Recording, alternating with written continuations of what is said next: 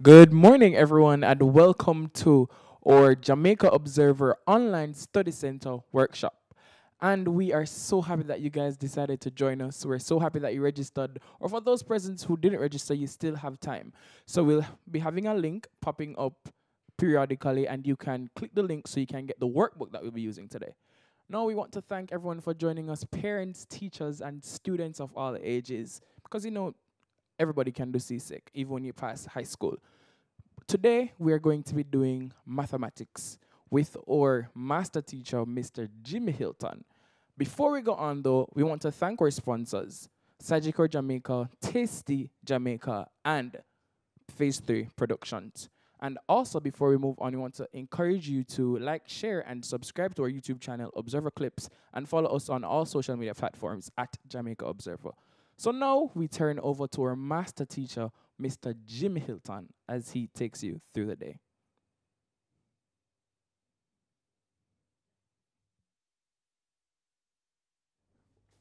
What's up, guys? Peace. Enough respect. Big up. Welcome back to the Jamaica Observer Study Series, free CXC online workshop. I'm enthusiastic to be with you again this year.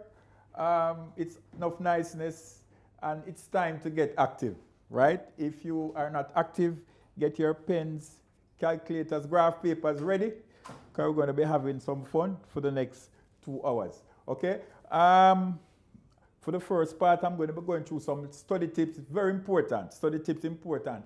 Part of the reason why students do poorly in CSEC mathematics is how they approach the exam. So we're going to be going through some of the tips that can allow you to get a 1 in the exams.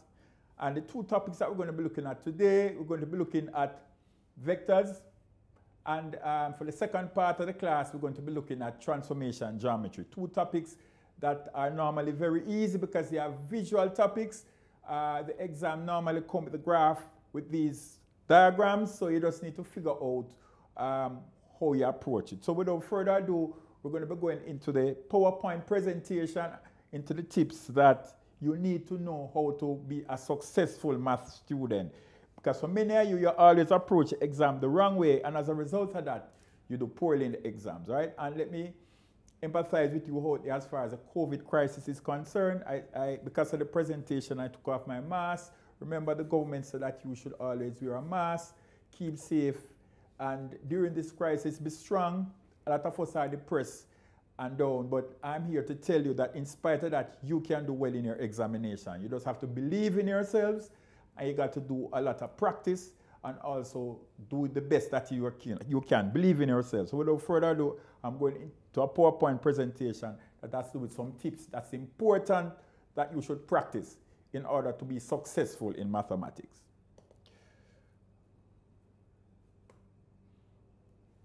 Okay, so the first tip that we are going to be looking at is that mathematics is a practical subject.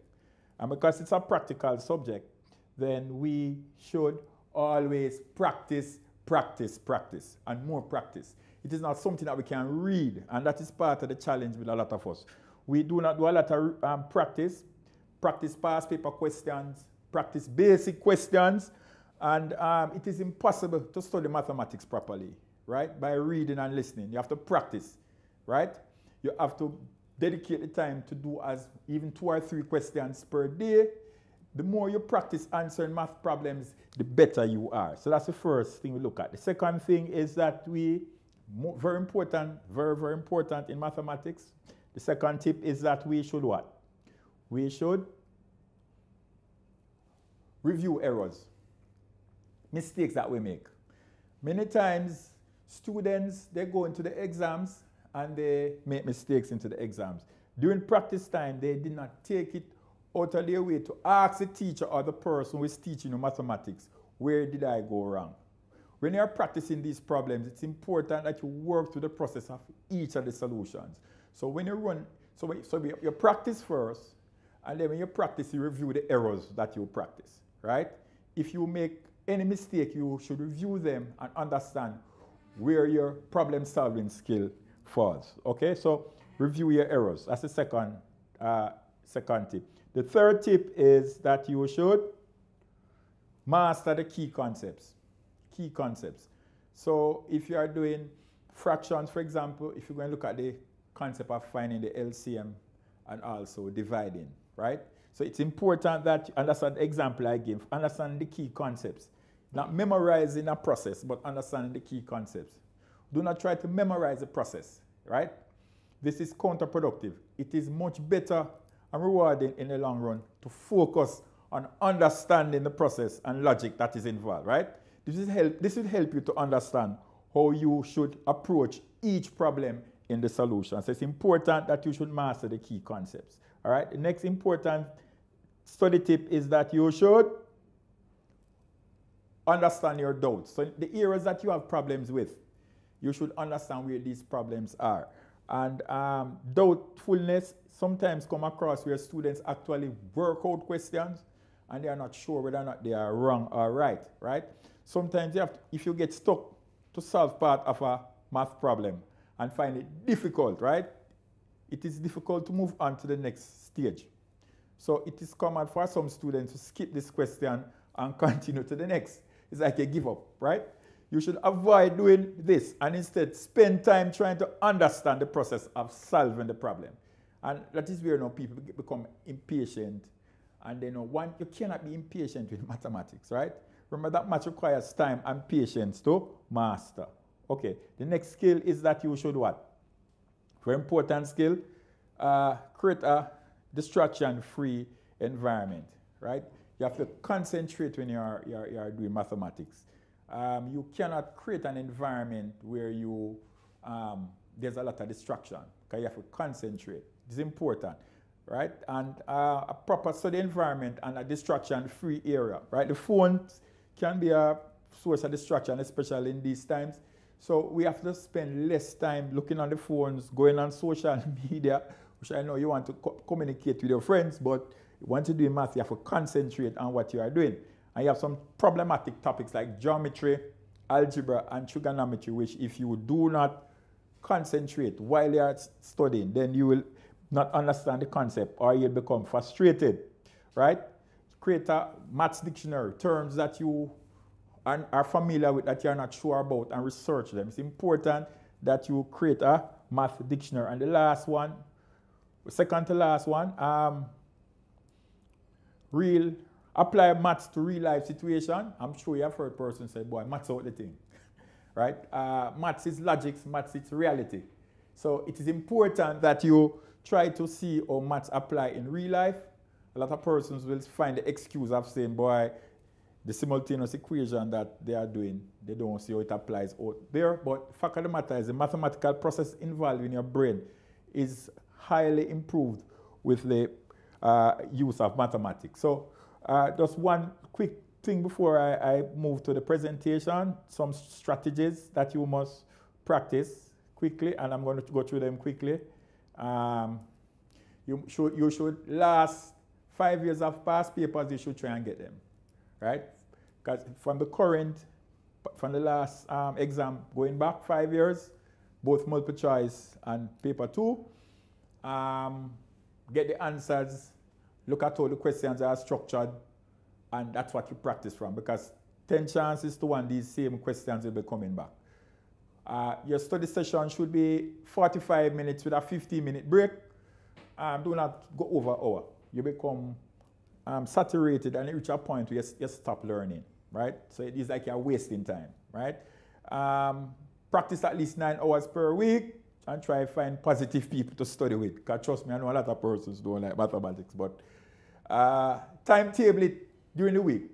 Don't just study it at random. Find timetable, I say, every Monday evening, such time to such time. And I understand some of you are working people, but the fact of the matter is if you want to be successful, you have to find, it's a relationship, right? Group study, if you can't study alone, right? Try and find some group to study with so that you can, some persons find it difficult to study by themselves and they become demotivated. Now we have internet, we have social media, we have different platforms that we can use. We can create our own Google Meet where we invite our friends for a session.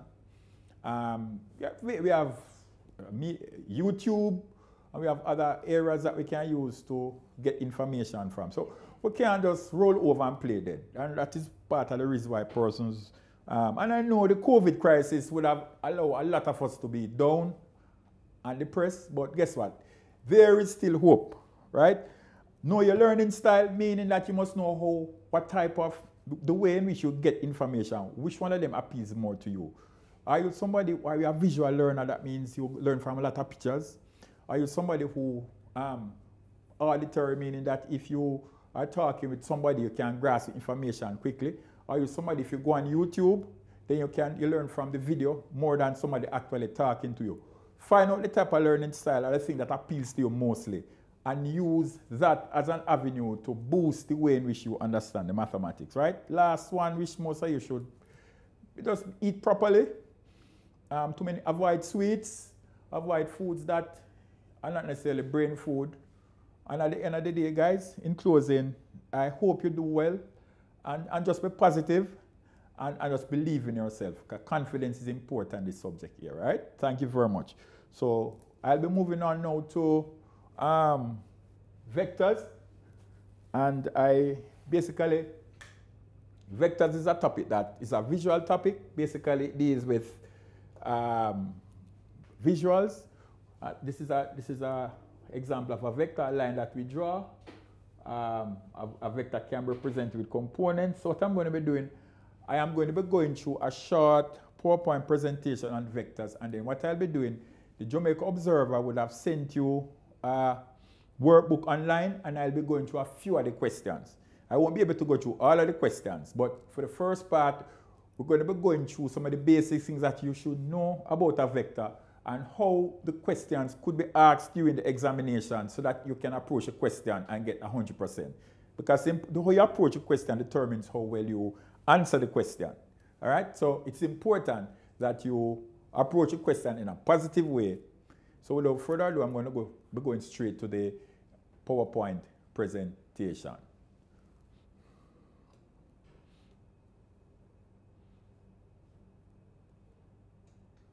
Okay, so for the PowerPoint presentation,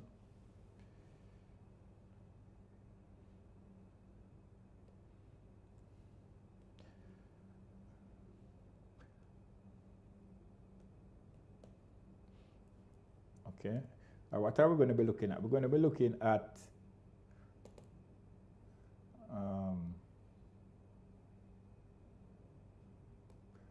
okay, we're going to be looking at PowerPoint. All right, so we're looking at define what a vector is, the column notation for a vector, the multiplication of a scalar vector, negative vectors, additional vectors, subtraction of vectors, and problem solving with vectors. So we're going to be looking at some of the skills that's involved in vectors. So let's move on. All right, so the question is, what is a vector? Theoretically speaking, a vector is just a line with a name. It has a starting point and an ending point. Let me go through that again. A vector is just a line.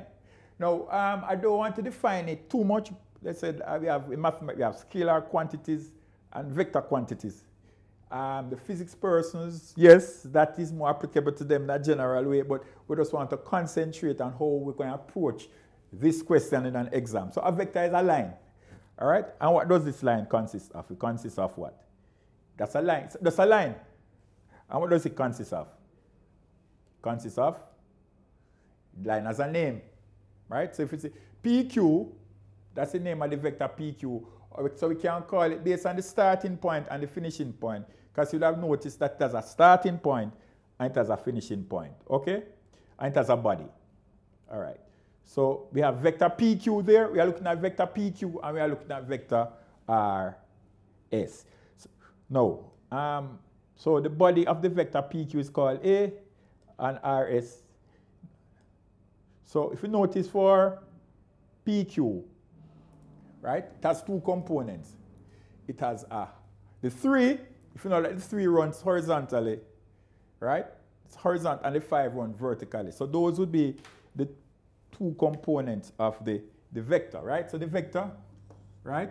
Vector, right? The vector is P Q, right? A, right?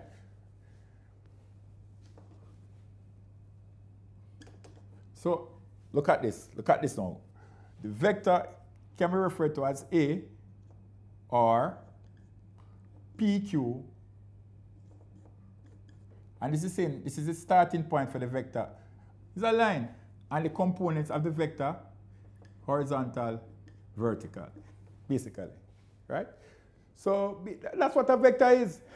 It's just a line, right? So the question is why this line causes so much problem. So I'm going to go back. So let's go back to the PowerPoint, and I'll tell you why it caused so much problem. I'm going to tell you why it caused so much problem.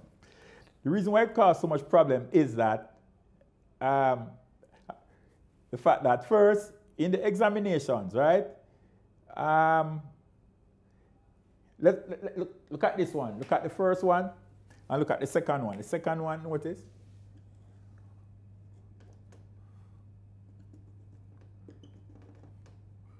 All right?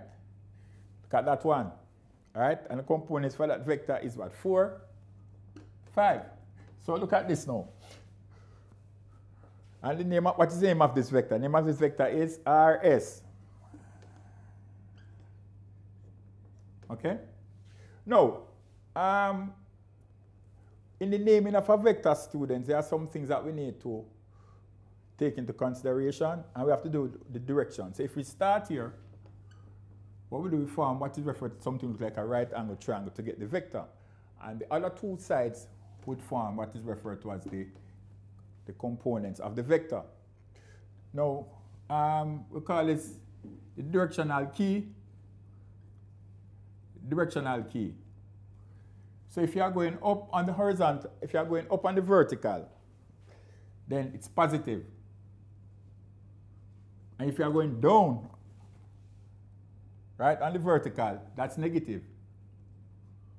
Right? If you are going to the right on the horizontal, if you are going left. So for example, look at this one now. Look at this, right? This vector now. We are going from R to S. So if we are going, so we are going this way. So we are going positive. So that's why the 4 is positive, and we are going down 5. So that's why the name of that vector is 4 minus 5. Now this one, this is positive going to the right, positive going up.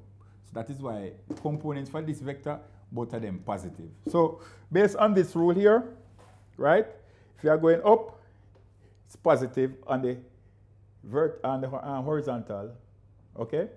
Horizontal, going, and we say up and down is relative because, you know, okay, so let's go again now. So I make sure that we get it the right way. That's the horizontal, and that's the vertical, right? So we're going down, that's negative, up, that's positive, right? So we're going this way, it's negative, going that way, it's positive. Okay? All right, so just remember that. And this is important when we are doing the vectors. So let's go back to the PowerPoint. So, so if you notice, all right? Well, I use 5, so that's why my one is 5, all right? But it is still negative because you are going down, okay? All right. Now, so the top number describes the horizontal movement, which is positive means to the right, negative to the left, as I was explaining here, right? While the bottom number describes the vertical components, positive means up, negative means down. All right, just remember that? Okay, so let's move on. Let's cut this one. Right? Now, So we move on from the components of a vector to the scalar of a vector. When we look at this vector, we realize that a vector has components and a vector has also scalar. What do I mean by a scalar? All right, so let us look at a basic example. Let's look at this. Let's call this A.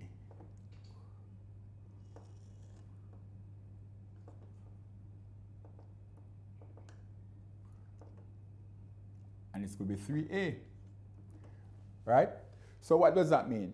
The 3 refer to the scale of the scale, which means how much the vector is increased by or decreased by. Because if it's a whole number, it is going to be increased by. If it's a fraction, it's going to be decreased. So for example, this is 3 times this. But we can also have half A now.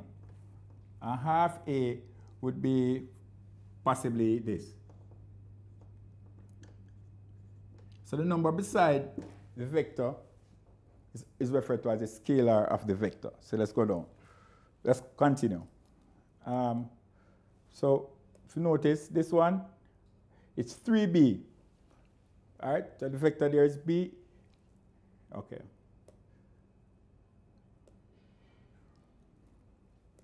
All right, so let's move on now to a situation, the inverse vector. Inverse vector, so what we have looked at so far, we have looked at the components of a vector, the scalar of a vector, and what inverse vector. So what the inverse vector means that if we have that vector, let us call that A, and we have the same vector going in, same components going in opposite direction, then it's minus A. All right, so that's inverse vector. I mean, this is going same size, but it's going in the opposite direction. So this one is referred to as the inverse vector. So let's go on. Quickly. All right, inverse vector. Switch it back to the other one. Okay, all right, so let's move on now. All right, so we're going to be looking at now, what I'm going to be doing, I'm going to be going to the Jamaica Observer, I'm going to be going to the Jamaica Observer workbook. I'm going to be looking at how, because it's a workshop, so I'm not actually here to teach the concepts, generally speaking. What I'm here to do is to go through some of the questions and see how you would work out the questions in a real-life situation. All right, so I'm going to be going to the Observer workbook. All right. And that's the Jamaica Observer workbook. All right, then we have a question here. Okay, I don't know if you are seeing it there. You are seeing it on the screen? The Jamaica Observer, yes. And this is the workbook that would have been sent to you online, that one. So we're going to be going through a few questions with this one, okay? So let me do this question with you. Okay, let us look at this question and see how we would approach this question. So the question is asking us for the components.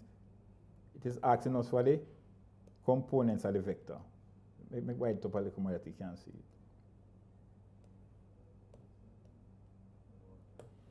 All right. All right, and then if you are seeing it very well, where you are, so we want to find the components of the vector here. So it is asking us to find the components of the vector. So let us look at this one. It starts here and it ends there. Starts there and it ends there. Okay?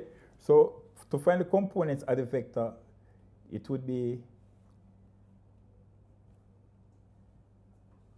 so if you notice, that would be 1, 2, 3.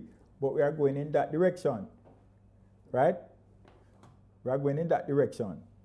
So it would have been minus positive 3, because we are going to the right, and we are going down. So it would have been 1, 2, 3, 4, 5, 6, minus 6. Those are different. So the components for that vector, let me go through it again, like you see it one more time. components for that vector. Looking for the first, we want to work out the first vector. The first one, first vector. So it would be using, it would be 1, 2, 3, and you are going to the right. So if you are going to the right, it's positive 3, and that's on the x-axis. And you are going down, which is negative on the y. So it would be 1, 2, 3, 4, 5, 6. So that would be the components of that vector. Okay? Components of that vector would be 3 and 6. 3, positive 3 and 6. Okay? I don't know if you have seen my screen very well. You see my screen okay? Okay, all right. So I have to make the screen a little smaller, no problem. Okay. Let me just go over that again, make it right that you can see it. Let me do the second example. The second example is this one. Second example is this one that is there, that one. So first reformer starting, that's 1. That will be 1, and it's going to the right. So because it's going to the right, it would be 1 on the positive 1 on the horizontal, and we are going up 1, 2, 3, 4, 5, 6. Positive 6. So that will be the component for the next vector. Let me go through that one more time. That's the second vector there. Second vector there. Second vector. That's this one. That's 1. Right? And then we're going up 1, 2, 3, 4, 5, 6. Positive 6. So it's 1, positive 6 for the answer for that one. Okay? Okay.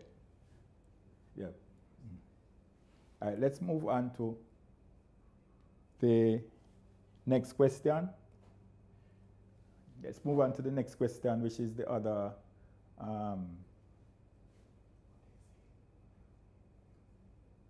Okay. Let's go on to move on to the next question here. Next question here. We're going to look at this quickly and then we move on to the next component. Let's look at this one. Walk me a little wider, make you see it. Let's cut this one. Okay.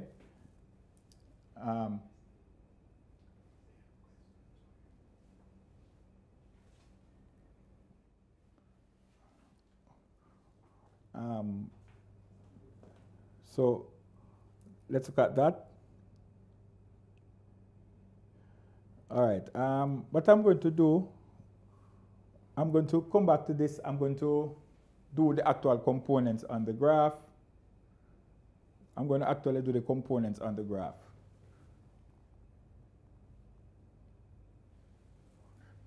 Okay, you want me to go back to the slideshow? Let me do that quickly. Let me go back to the slideshow quickly. Somebody's asked me to go back to the slideshow, so let me just do that quickly. Let me just do that quickly. I hope you'd have received the workbook. The workbook, because the workbook has a lot of questions in it. Let me just go back to the slideshow quickly. Let me just go back to the slideshow quickly. Somebody was requesting that I go back to the slideshow. Okay. Slideshow. Go back to the slideshow quickly. Are you seeing the slideshow? Okay, so these are all of the concepts that we need to know. Defining what a vector is. We're writing the vector in a column. So let's go quickly. I would say if you're talking about vector PQ is a line. Basically, starts from P and end at Q, right? And you that's the vector itself. It's a line. Start at P and end at Q. And then there's another vector beside it, which is RS. And basically, the vector, it has a body, and you can either call it by the starting point or the ending point or the body. They call it head or tail or the body. And the vector consists of a horizontal component and a vertical component. The horizontal component would be the 3, and the vertical component would have been the 5. That is what the vector is. And those two make the components of the vector. As a matter of fact, what I'm going to do, since I'm right there, so let me just use that stone and kill this bird. Since I'm right there, going back to that same vector PQ, A. So I'm going to use that stone and kill this bird. So they could ask it to find the length of the vector, 3, 5. Yeah, they could ask to find the length of the vector. Right? Or they could, that's another way they could ask you to do it, to find the length. Length of the vector or the size of the vector. So in that case, you just use this formula, the square root of x squared plus y squared. Very simple. So this is x, or horizontal. So the length of the vector would be equal to the square root of what? 3 squared plus 5 squared. What's the square root of 3 3 is 9? So it'd be what? 3 3 is 9, 5 5 is 25. Square root of what? 34. And that would be the answer. Right? Okay, that would be the answer for the, which is about 5 point, maybe about 5 point, square root of, it's close to 36, which is 6. So maybe it's about 5.8 units. Right? Maybe close, because 6 is 36. All right. So if they ask to find the length, so if they give you the components of the vector and ask to find the length of the vector, you'd use this formula to find the length of the vector. So since I go back, I'll give you some addition so that I don't have to go to that. Yes, so let's move on to the other part of the thing that some persons were saying that they missed. The body of the vector, and we said that the vector, it has a starting point and an ending point. Starting point, and we say we have to use the directional keys. The directional keys, when you go up on the vertical, it's positive. Down on the vertical, it's negative. My right here, it's positive. It's negative, sorry, I'm going to the right there, it's positive, okay?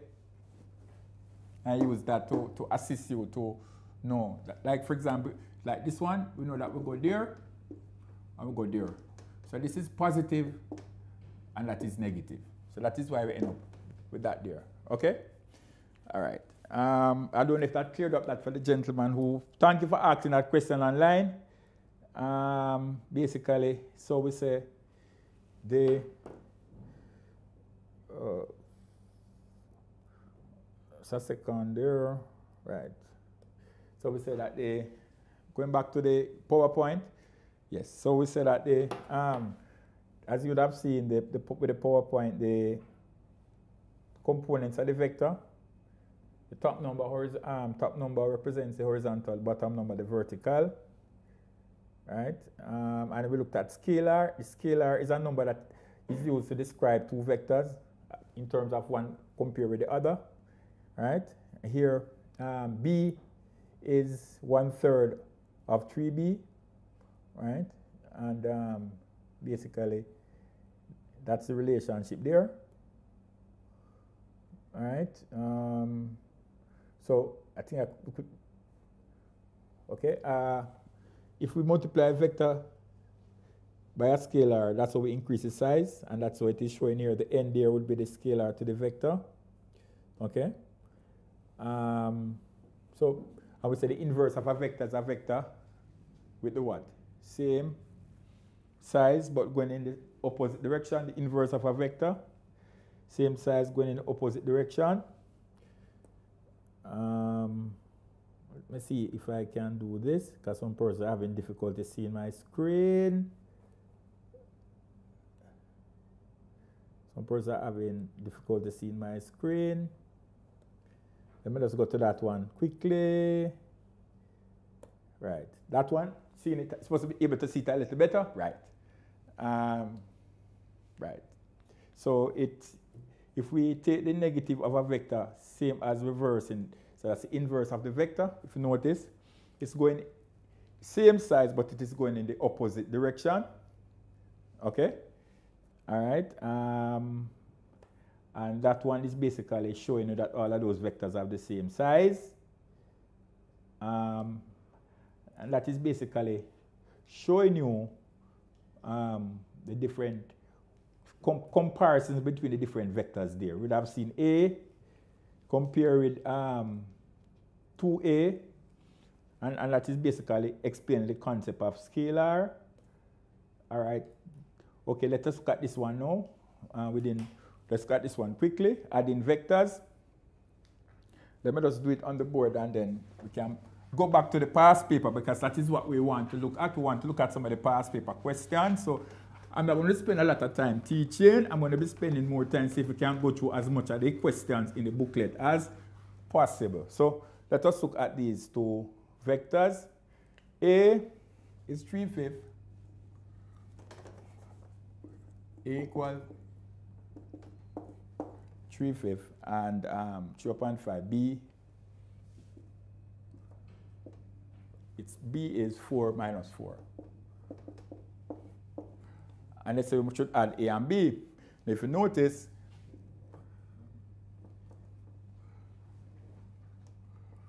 okay, let's look at that.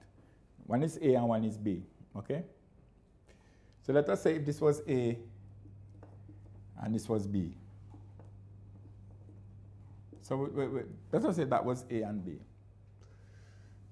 I wanted to go from A to B. If I want to go from there to there, then of course you'd have to go in the opposite direction here and go in that direction. Right? So if you want to move from here to here, you'd have to go opposite there, which is changing the signs. That's what we call the concept of inverse vectors. So that's why you'd have to go in the opposite direction there and go in the right direction there. So that is what is it on the PowerPoint, as you see on the PowerPoint. All right, so let's go back to the PowerPoint. As you'll have seen, A, B, you're adding both vectors there, that is how we get that A plus B. All right, let's move on to the, we're going to move back to the paper. We're going to be moving back to the paper. The paper, okay. All right, so let's look at the paper. And we're going to be looking at question number 2. So I'm going to look at question number 2. Question number 2.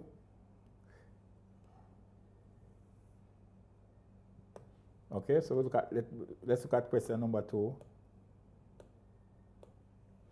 And he said we should represent those. All right, let me just draw this down. Negative. Okay, so it says represent these graphically on the graph. Graphically on the graph. And these are free vectors. Because free vectors means you start anywhere. Right? So it's the first one, it's 2 units on the horizontal. So I'm going to be doing it on the graph paper that you are seeing here. So let me use white, because white can be, so you can start anywhere. So let's say I start there. Let me use that. Let's say I start there. So it's a 2, 5. 2, 5. So the 2 is positive and the 5 is also positive. So it's 2 is positive, that means we'd have gone 1, 2 on the horizontal and 5 on the vertical. So it's 1, 2, 3, 4, 5. So this is our starting point. So this will be the vector. Sorry, let me use a straight line to do it. So this is our starting point, and that will be our vector. And that will be the answer for 2, 5. 2, 5. So it's 2 on the horizontal and 5 on the vertical. Let's look at the one with 4 and minus 4 and 3. Minus 4 and 3. So we must have a starting point. Minus 4 and 3. Minus 4, so we have a starting point. I'm going to use white. Minus 4. All right? So minus 4, this is the starting point. So you move minus 1. Minus 1 means that you're going to go down on the x. You're not going to go up. So it's minus 1, minus 2, minus 3, minus 4. And you're going to go 3 up. Because the 3 is positive, so you're going to go up. So it's 1, 2, 3. The 3 is up. So what you're going to draw the vector now, starting point, ending point. Right?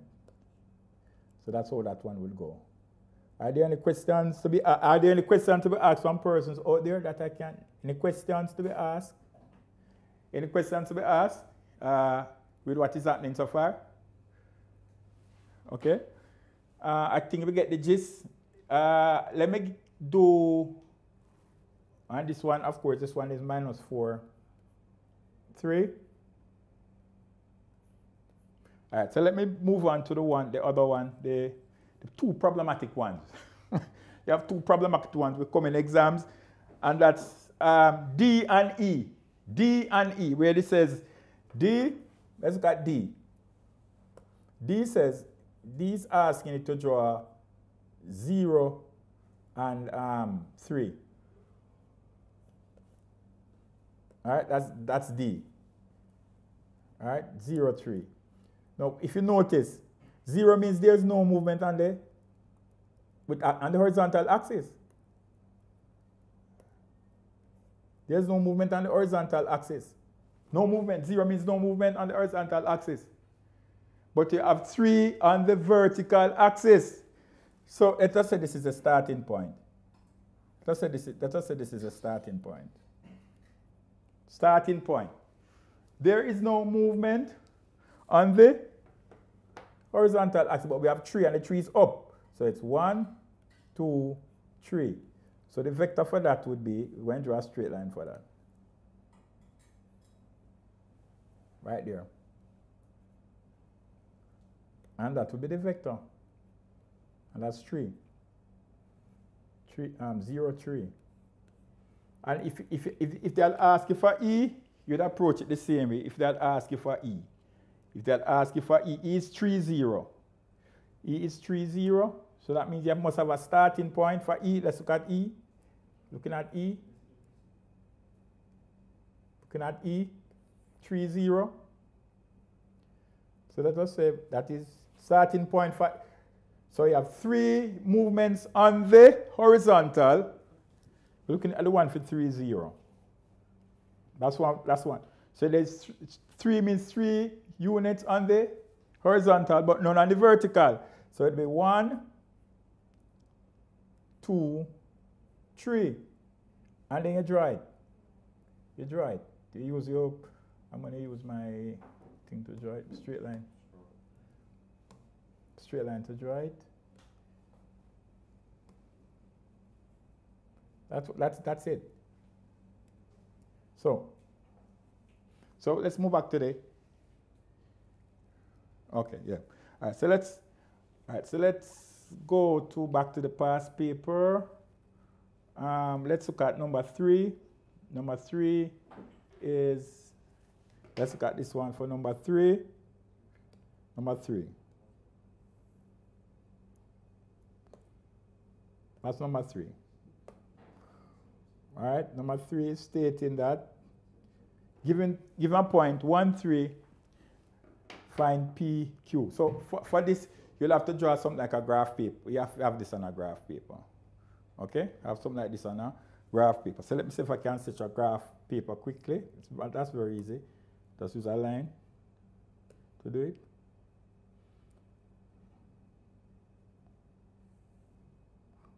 Okay.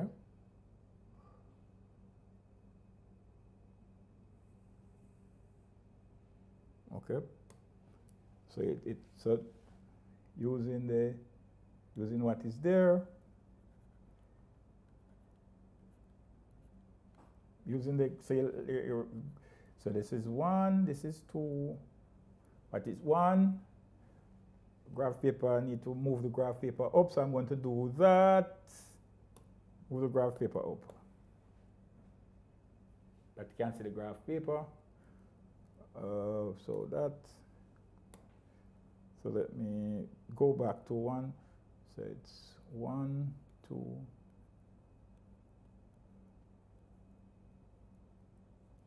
Everything here is positive, so not to worry. All right, so it's 1. That'll be 1, 2, 3, 4, 5, 6, 7. 1, 2, 3, 4, 5, 6, 7. All right, so it's a point P, 1, 3, that is P, x equal 1, y equal 3. X equal 1, y equal 3. Right there, x equal 1, y equal 3. And the other one, that will be P. Okay? And the other one, Q, 4, 5, x equal 4, y equal 5. Right there. All right? All right, I don't know if you can see it a little better there. Let me just draw it up some more. Okay. So let me just write the 2 a little better. Okay, that is 1, 2, 3, 4, 5. And it's what? PQ. PQ. So we're going to draw the line PQ. And that is Q.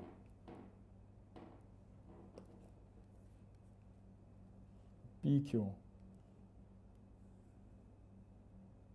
That is PQ. So the question is asking us now. What is the question asking us? The question is asking us to put in the direct. It's very important that you put in the direction on it. Right? Okay. The question is asking us to determine what is PQ and determine the length of PQ. Right? Determine what is the components of PQ. Once you see that, it's asking to find the components of PQ. So let us look at it from what is there. All right? From what is there, if you're going to travel from P to Q, right, then you will look at look at it carefully. What are the components of PQ? So you would create a right angle triangle for the components. So let me draw that and make you see it. So you would write the rubber off. Right. So you would, for the components, so it's going to be 1, 2, 3, and you're going that way, and you start in here. It would be 1, 2. So it would be, so PQ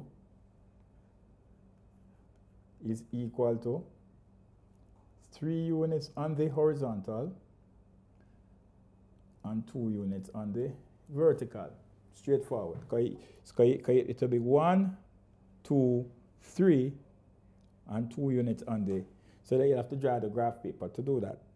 And they ask us to find this, PQ, which is asking to find the length of PQ. So to find the length of PQ, you find the square root of 3 square plus 2 square, which is equal to the square root of 9 plus 4. Right? That's the square root of what? Square root of 13, and that would be the answer, square root of 13. All right? Square root of 13, 3, 3 is 9, 4, 4, 16, about 3.5, 3.6, somewhere there. So that's how you'd work out that one. Any feedback on that one? Everybody okay? Feedback on that one? Any feedback on that one? Any feedback on that one? Everybody good with that one? Okay. So let's move on to another example. Because as I said, we want to look at some of the issue is the workbook, and the whole idea is to do some of the questions from the workbook, right? Going down through the workbook, most of the questions are like that. Basically, number 3 and number 4 is basically the same type of question. Let us look at a concept that we had not looked at before, and it's a concept of. So basically, in summarizing this part, on the graph paper, you will be asked to be able to identify the coordinates of the points, and that is the coordinates that you use now to find the components of the vector. But because I'm not going to go through another example again, I'm just going to go back to the question we did a while ago, just for emphasis again, just one more time. Let me just go back to the question. It says, given the points 1, 3, and 4, 5, all right, determine the components of PQ and the length of PQ. So to find the components of PQ, if you notice, we would have drawn our graph and identify where P is and where Q is on the graph. Okay? And then we draw the start, and then we'd have realized that to move from P to Q, right? P to Q, switch back. Based on the graph paper. All right. All right, so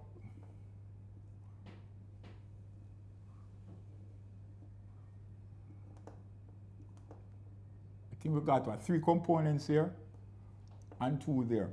So that is why PQ is equal to 3, 2. This is positive. This is positive because we're going that way. And this is positive because we're going up. Right? And it's to find once you see this, it means you must find the length of it. So it's equal to square root of this square plus 2 square. Square root of 9 plus 4. That's the square root of 13, and you work that out. All right? Okay, so we're going to move on now to the concept of, we're going to move on to the concept of, we're going to look at question number 5, concept of parallel and collinear. We're going to look at the concept of, because that always comes on the exam. That always comes on the exam, the concept of collinear and parallel. Now, before we do that, first we have to understand what parallel means. Parallel means 2 lines that are equal distance apart, okay, in the general context. So there must be some relationship, and normally the relationship comes in the form of the gradients. In vector, is no different. The only difference is that you have to sort of figure out what the gradient is. So we're going to look at an example here. I'm going to do it and let you see it. So I'm going to be doing this question. Let's just look at this question. And there's a little error with this question, which I'm going to correct. Okay. It's supposed to be 6B. So in your book, please correct it to 6B. Let me just put it on the board that you see it. It's actually 6B. There's an error in the book. There's an error, so please make the correction in the book for me. Please and thanks. All right? And the question is 5A plus, you must show that they are parallel. And the 2 lines are, I think it's CD. 5A plus 2B, that's CD, and EF is equal to, please make the correction in your books. It's supposed to be 15A plus 6B. 15A plus 6b. Please make the corrections in the book. It's not 15a plus 5b. It's not that. So please make the correction in the book. All right, so the question it is asking to prove that these two lines are parallel. In order to prove that they are parallel, we just need to prove, right, that they have the same factors in both, right? Right? The coefficient multiplies the factor. So the factor here is 5a plus 2b. So we can rewrite this. Okay, if we use 3, we can get 3 into 15 was 5 times, and 3 into 6 goes 2 times. And what do you notice? That EF is 3 times this. And with 3 times, basically, EF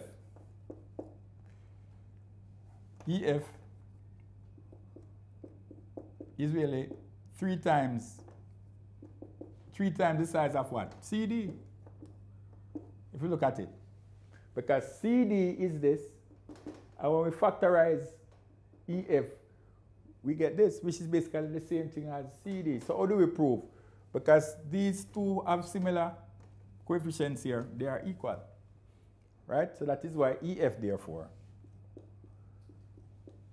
would be parallel to CD. Let me run through that again quickly. From start, the question is asking, you must prove that these two lines are parallel. And I said make the correction in your book, because in your book you have 5b here. It's actually supposed to be 6b. Okay? So what we do, we already have, we rewrite EF to make it look like CD. And we get this, 5a plus 3b. So realize that this and this is the same thing.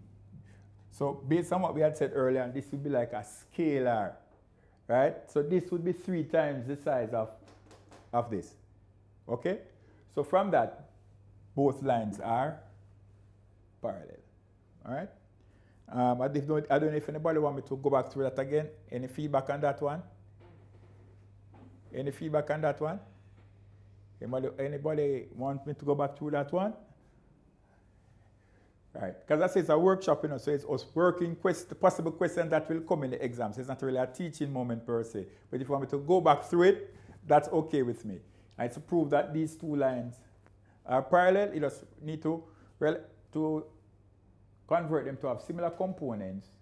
And because they have the same components here, then basically they are parallel. So for argument's sake, let me see if I can say it another easier way. A and 3a would be parallel because they are common, A is common there. All right? If you had, for example, a plus b and 2a plus 2b, right? If you had, for argument's sake, if this vector the name PQ and this vector the name RS, and it asks to show that they are parallel. This is AB. When you rewrite this, you could get it as 2 ohm bracket what? A plus B. So automatically, say A plus B there, say A plus B there, that makes them parallel, basically. All right? Okay. So let's move on to another example. And as we're looking at possible questions that can come in the examination. I don't know if anybody want any feedback from that one.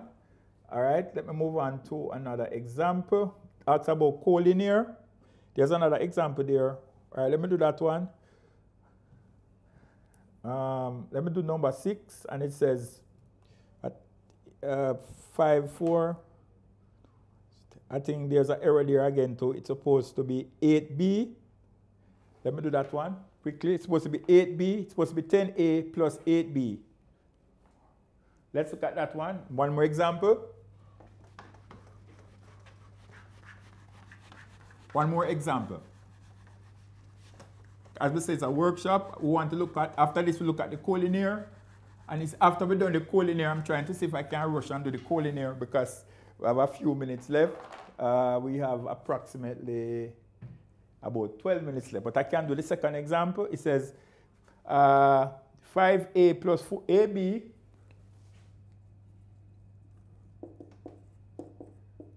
(5a plus 4b). Okay? And EF, not EF, CD.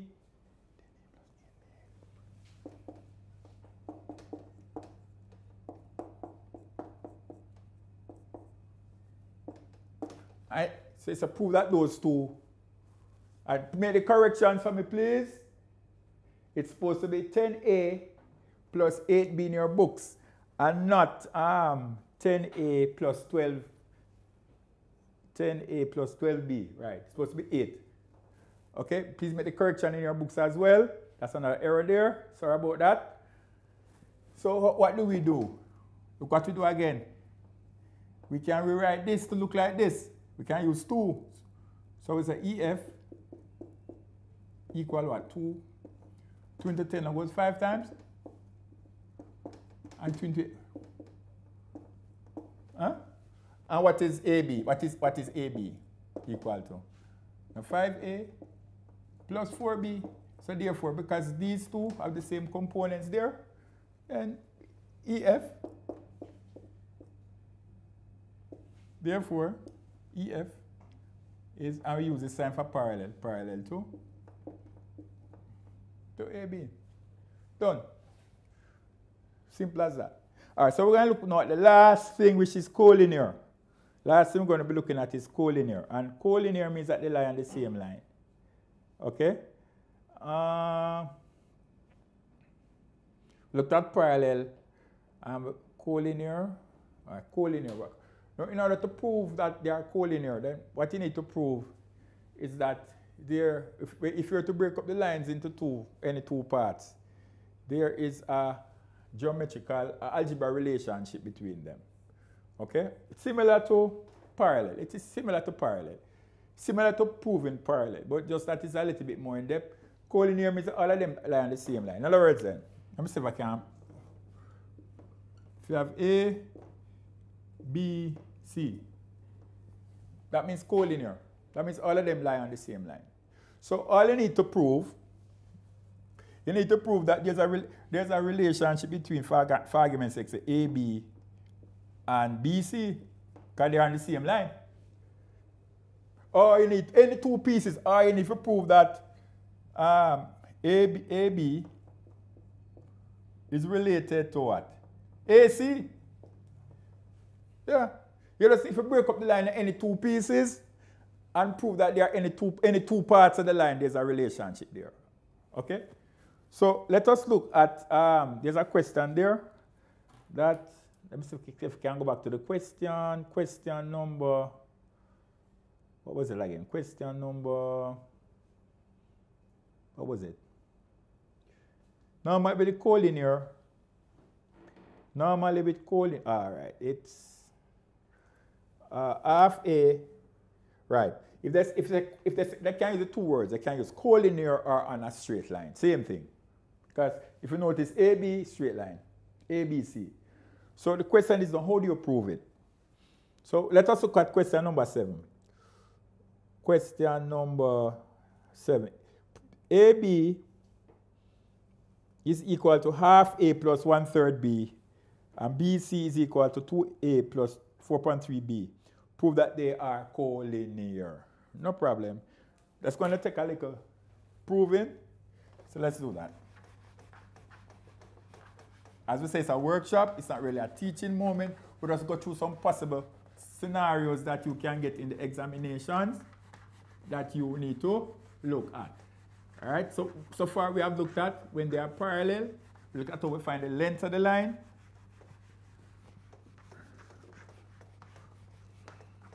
There's another part of it that I have not done, which is actually when we draw the triangular laws, but the time won't allow me to do that. Maybe next time around. Half A plus 1/3 B.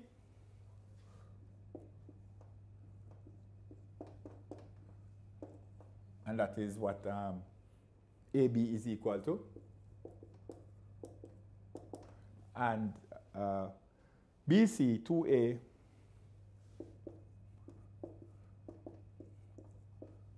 plus 4.3 b. And because it's a vector, we must never leave out these. Very important.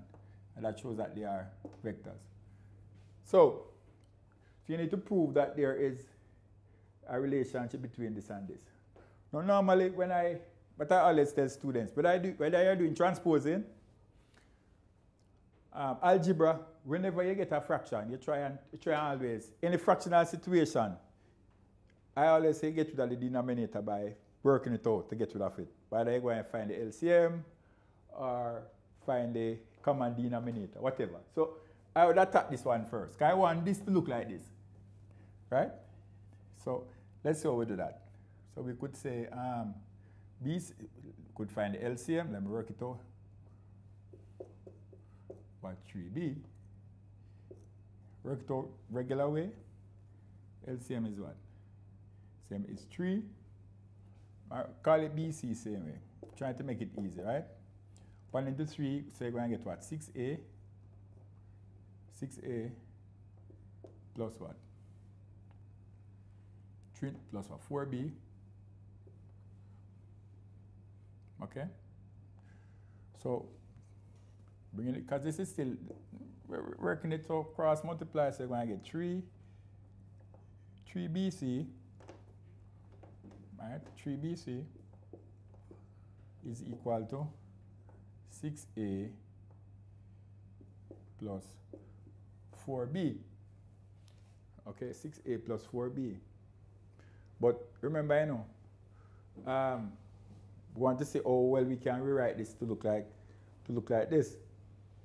Okay? All right, let's see how further we can go.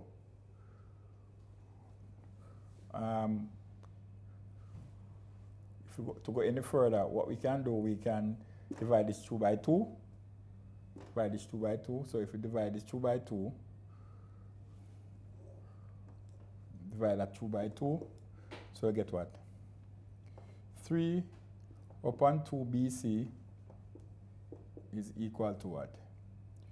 3a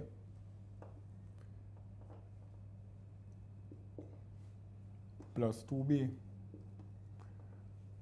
Okay? All right? Now if you notice in the answer here, it's in terms of a, so we have to get, so let's see what happens over here.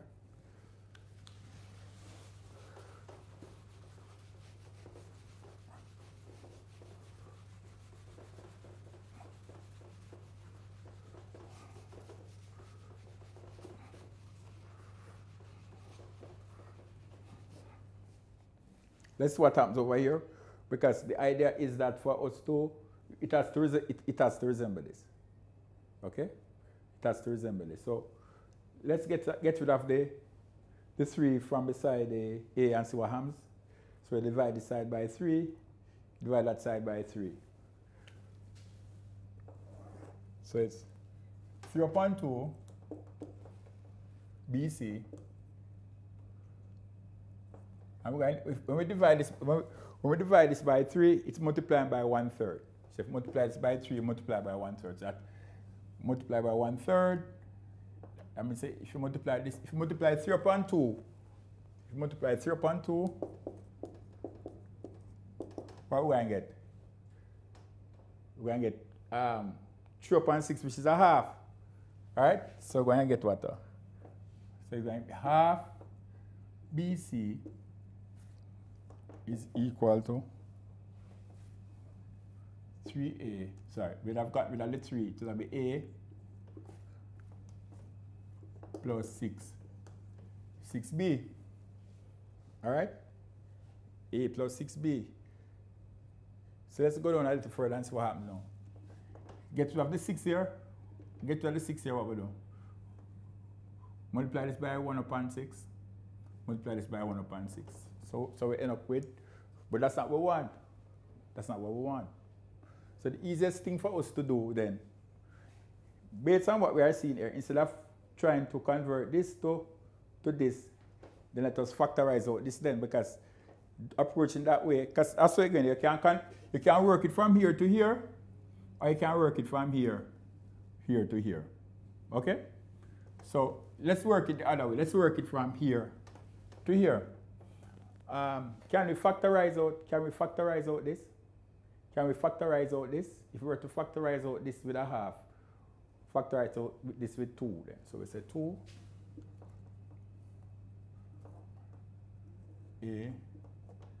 If you divide this by 2, you multiply by a half. If you multiply this by a half, you're going to get plus 2/3 b. Okay? If you divide this by 2, you divide this by 2, divide this by 2. If you divide this by 2, you get a. Divided by 2 is the same thing as multiplying that by a half. Okay, so let's where we go from there. So if we get rid of the 3 there, what we do? Multiply this by 3, multiply this by 3.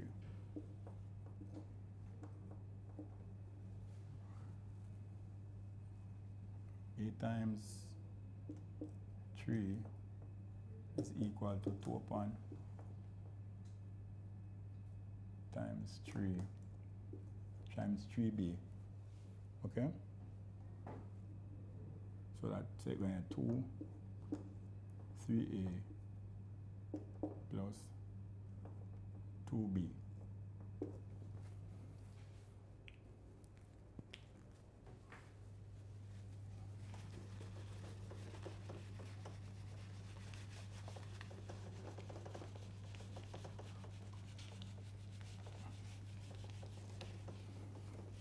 Let's start again, because some person might have been lost right based on what I've seen. Let's go again. Let's start again. To prove that it's collinear, students, we have to prove that this resembles this. Okay? We have to prove that this resembles this. Okay? How do we do that? We can find a factor of this to go into this, or we can find a factor of this to go into this. Okay? So let us examine them very closely. When we look at a half, what can you multiply by a half by to get 2? What can we multiply a half by to get 2? 4. Okay?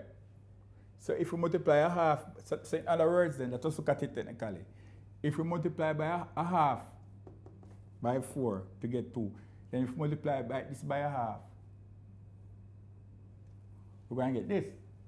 So technically speaking, what we are simply saying, students, is that BC is equal to 4 times half A plus 1/3 B. That's what we are saying. Because if you multiply this by 4, 4 times a half is what? 2A. And 4 times, I give you this. So therefore, AB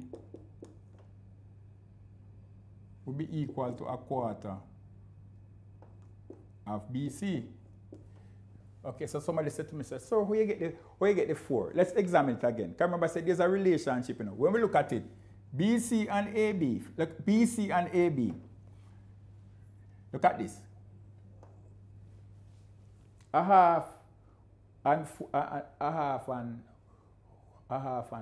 2 here. When you divide 2 by a half, you get.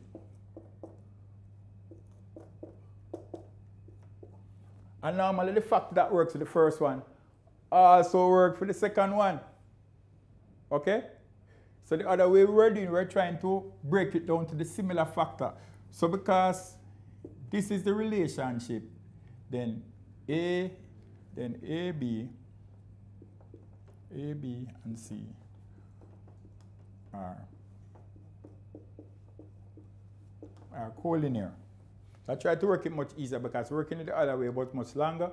So that's what I do. I just look at the connection between basic mathematics. Let me say we can basic mathematics and show it. It's like I have 4 up there, so I have 2 down there. So. Right? So I said 2 into 4 go. So if 2 was here, That means to say 8 to that there so. Right? So if 8, 2 is there and 4 is there. Right? That means that that 4 has to be there. So there's a mathematical relationship there. That's why I said we looked at the half, looked at these, a half and this, and automatically it works. If you notice, if you multiply this by 4, if you multiply this by 4, what you get? Look what you get, and see if you can get back this. 4 times half A. What is 4 times half A? Right? 4 times a half is what? Not 2. Huh? What is 4 times a half? Not 2. Huh? Which is the 2A here. And it is 4 times 4.3 times 4. And you get back that. Okay?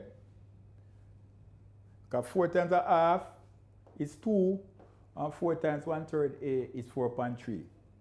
Let me show it.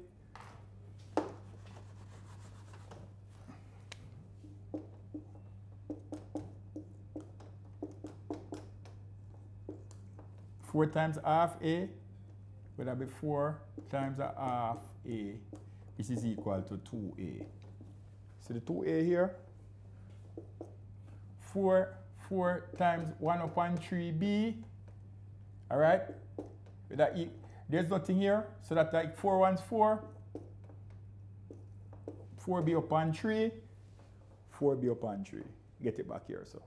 All right, so to prove collinear, all you need to prove that there's a mathematical relationship between the two pieces. In this case, AB is a quarter of this, right? And when you do that, you know, say it is collinear. So to prove collinear, all you need to do is to prove that any two pieces of the line, you just need to prove that any two pieces of the line have a relationship. Quickly, in closing, because the time is going. Right? This could be, for example, 2A, and this is 4A. Just to make sure for clarity. So it proves that there's a relationship between AB and BC. What's the relationship? AB would have one 2A, and 4B are 1. BC is 4A. So what would be the relationship? You know, so that AB would be equal to what? A half of BC. Why a half? Because this is 2 and this is 4. So 2 is a half of 4. Yeah. So therefore, once there's a mathematical connection, then once there's the mathematical connection, so therefore A, B, and C are collinear, or A, B, and C would be on a straight line. So I think we end this segment here. I don't know if there are any questions in the chat. You can ask the questions now. If there are any questions in the chat.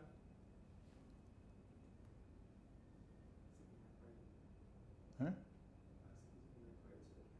Yes. Yes, you can stop it now because presentation.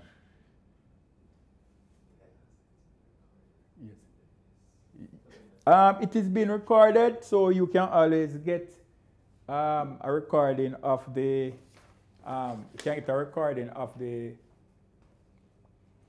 seminar when you get a chance to.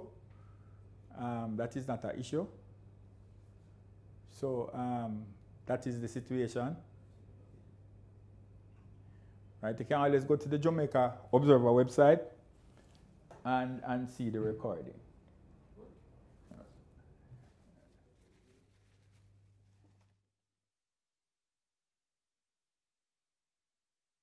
Just a little girl, but I have big dreams. And one day, all my dreams are going to come true. That's why I'm glad Mommy opened a Sagicor Bank Star Savers account for me. It's the best gift she could ever give me. Because one day, I won't be little anymore. And my small savings are going to grow big. I even got my own debit card. Give your child a gift that will grow. Open a Sagicor Bank Star Savers account today. Just a little girl, but I have big dreams. And one day, all my dreams are going to come true. That's why I'm glad Mommy opened a Sagicor Bank Star Savers account for me. It's the best gift she could ever give me. Because one day I won't be little anymore, and my small savings are going to grow big. I even got my own debit card. Give your child a gift that will grow. Open a Surgical Bank Star Savings account today. I am just a little girl, but I have big dreams. And one day, all my dreams are going to come true. That's why I'm glad Mommy opened a Surgical Bank Star Savers account for me. It's the best gift she could ever give me. Because one day I won't be little anymore, and my small savings are going to grow big. I even got my own debit card. Give your child a gift that will grow. Open a Surgical Bank Star Savings account today. I am just a little girl, but I have big dreams. And one day, all my dreams are going to come true. That's why I'm glad Mommy opened a Surgical Bank Star Savers account for me. It's the best gift she could ever give me. Because one day I won't be little anymore, and my small savings are going to grow big. I even got my own debit card. Give your child a gift that will grow. Open a Surgical Bank Star Savings account today. I am just a little girl, but I have big dreams. And one day, all my dreams are going to come true. That's why I'm glad Mommy opened a Surgical Bank Star Savers account for me. It's the best gift she could ever give me. Because one day I won't be little anymore, and my small savings are going to grow big. I even got my own debit card. Give your child a gift that will grow. Open a Surgical Bank Star Savings account today. I am just a little girl, but I have big dreams. And one day, all my dreams are going to come true. That's why I'm glad Mommy opened a Surgical Bank Star Savers account for me. It's the best gift she could ever give me. Because one day I won't be little anymore, and my small savings are going to grow big. I even got my own debit card. Give your child a gift that will grow. Open a Surgical Bank Star Savings account today. I am just a little girl, but I have big dreams. And one day, all my dreams are going to come true. That's why I'm glad Mommy opened a Surgical Bank Star Savers account for me. It's the best gift she could ever give me. Because one day I won't be little anymore, and my small savings are going to grow big. I even got my own debit card. Give your child a gift that will grow. Open a Surgical Bank Star Savings account today. I am just a little girl, but I have big dreams. And one day, all my dreams are going to come true. That's why I'm glad Mommy opened a Surgical Bank Star Savers account for me. It's the best gift she could ever give me. Because one day I won't be little anymore, and my small savings are going to grow big. I even got my own debit card. Give your child a gift that will grow. Open a Surgical Bank Star Savings account today. All right, so we're going to be having some questions because we're going to be giving away some things. And the first question we're going to ask is, on what day is the Jamaica Observer Online Study Center published? So on what day is our online study center published? So there are 7 days in the week. You can probably just choose a random day, you might get it correctly. Are we getting anything in the chat?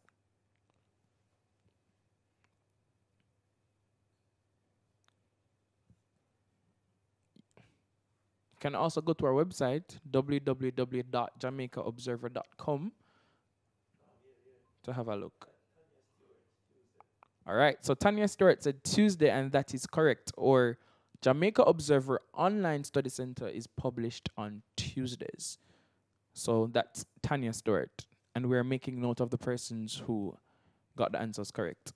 The next question says, what is the minimum balance to open a Star Savers account? So if you're watching the advertisement before this, you'd have the answer. So what is the minimum balance to open a Star Savers account?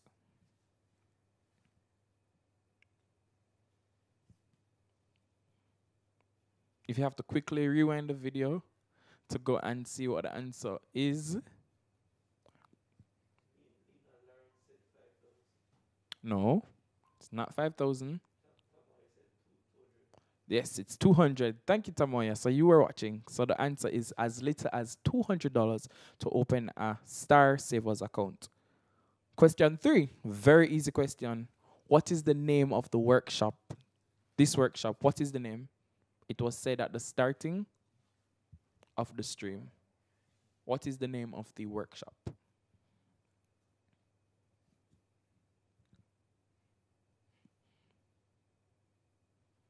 So the name of the workshop that we're currently at, what is the name? And we're looking for your answers in the chat. You can answer on Instagram or on the live stream or on Facebook as well.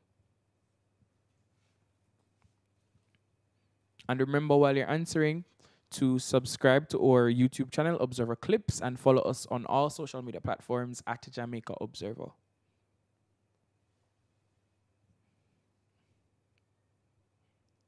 The easiest question, and we're not getting any answers. What is the name of the workshop that we're currently at?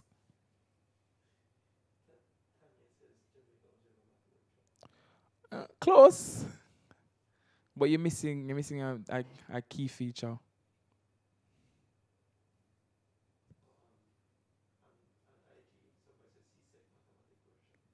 Also close, but not correct. Not online CSEC.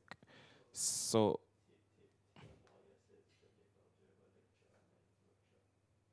that's close. So we'll take that one from Tia now. Tia Moya, my apologies. So we'll take that answer from Tia Moya. Our next question is also a very easy question. So the first person to answer, how many followers does the Jamaica Observer have online? On Instagram, sorry. How many followers does the Jamaica Observer have on Instagram?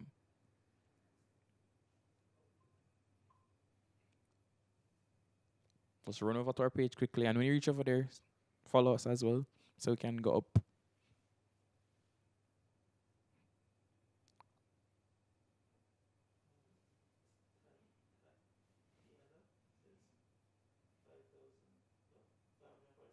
That's correct. We have 546,000 followers on Instagram. And our last question is, it's a math question, so if you're listening, what is the term used when 3 points are on a straight line? What is the term that is used when 3 points are on a straight line? It's the last question that Mr. Hilton would have answered. The term used when 3 points are on a straight line.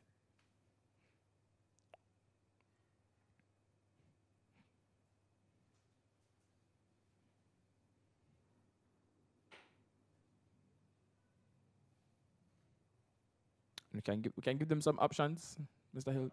So what are the options we're giving them? We're giving them linear, collinear, and yes, and parallel. So out of those 3 options, linear, collinear, and parallel, what is the term that is used when 3 points are on a straight line?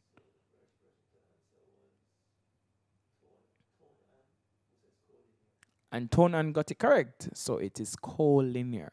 When 3 points are on a straight line, the term is collinear. So thank you guys for answering all those questions. We have 5 winners. We'll get in contact with you to let you know how you can get your prizes. And we're now going to go to another ad from our sponsor, Sagicor, and then we'll have another hour of study session. But I have big dreams, and one day all my dreams are going to come true. That's why I'm glad Mommy opened a Sagicor Bank Star Savers account for me. It's the best gift she could ever give me, because one day I won't be little anymore, and my small savings are going to grow big. I even got my own debit card. Give your child a gift that will grow. Open a Sagicor Bank Star Savers account today. I am just a little... Welcome back to the second session in the Jamaica Observer's lecture series, Mathematics.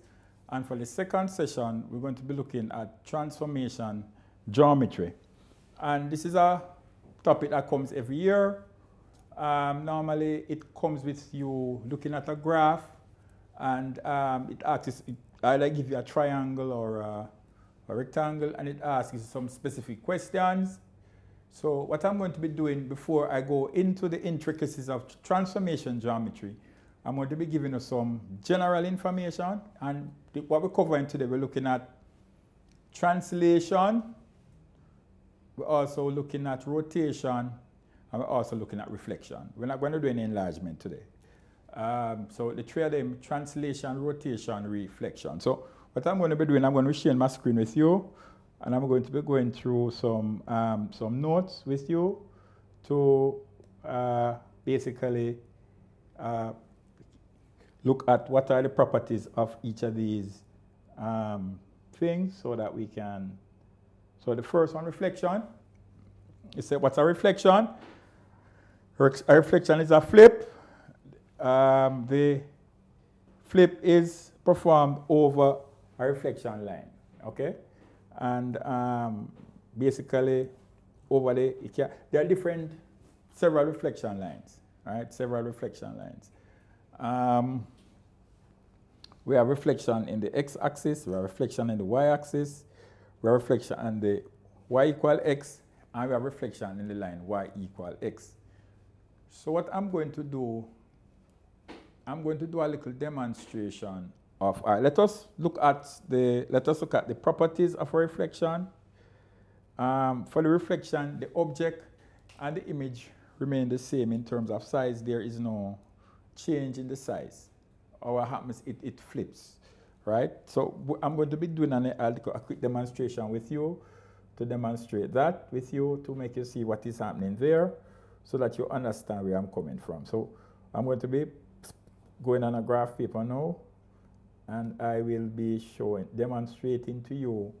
And there we see a triangle, and let me draw another triangle just to use a different triangle to demonstrate my thing. So that, all right, okay, that's a triangle here, and as we say, reflecting it over a line, and we have different lines that we can reflect it over. We can reflect it over the x-axis, we can reflect it over the y-axis. I'm going to take these two triangles out of the way. Move these triangles to that side. So let me show you what it would look like if I were to reflect it over the y-axis. So I'm going to reflect it over the y-axis and let you see what it looks like. So,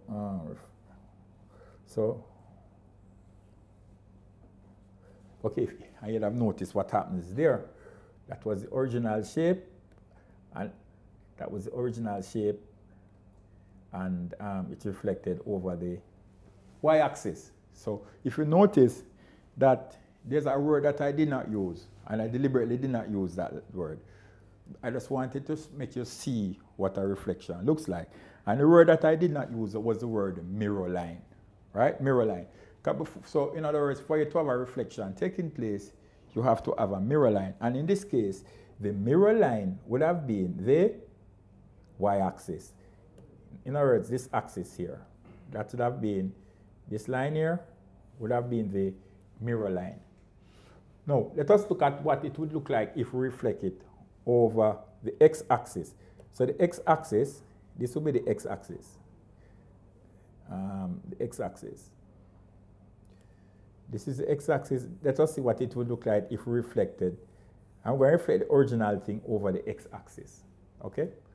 The x-axis. So let us look at what it would look like. So this is the object.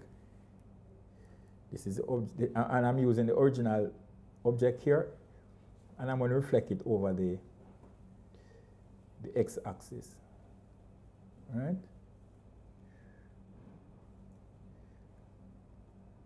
I notice what happens. So what we have two shapes. We have one reflected over the x-axis and one reflected over the y-axis.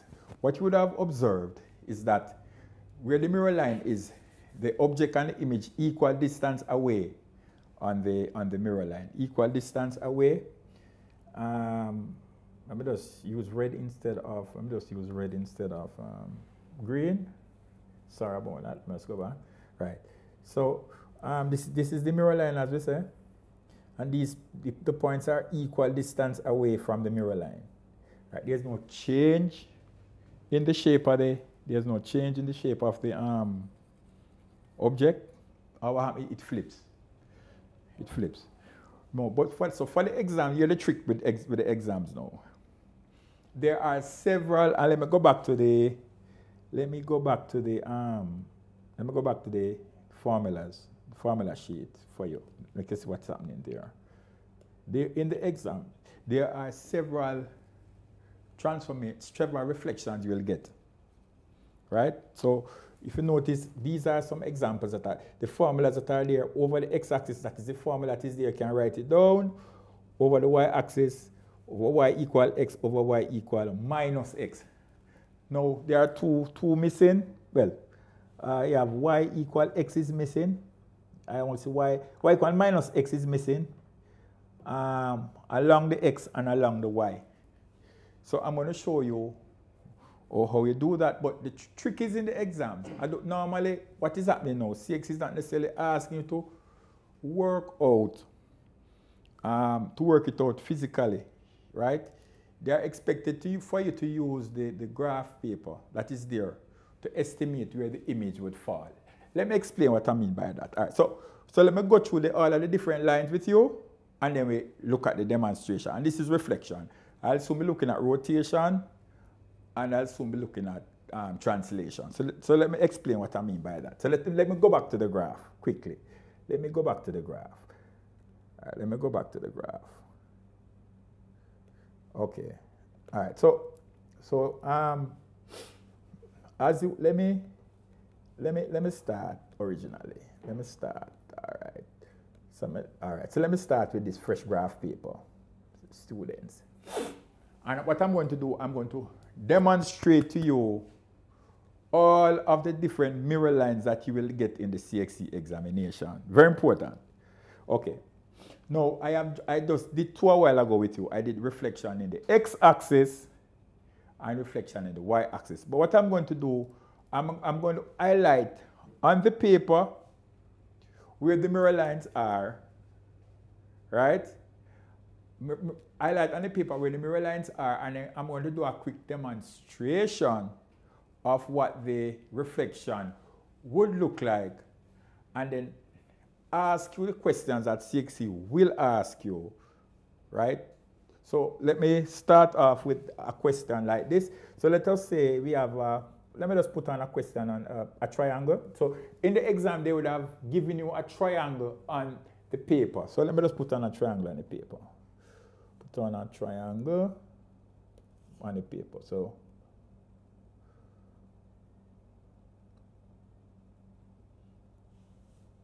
right, so that's the triangle.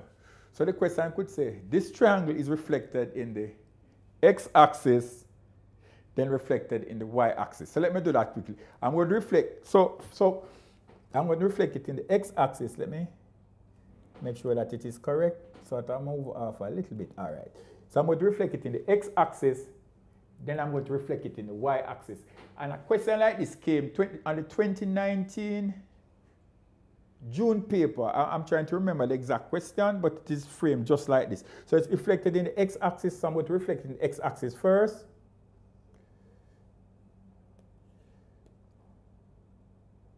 And then I'm going to reflect it in the y-axis.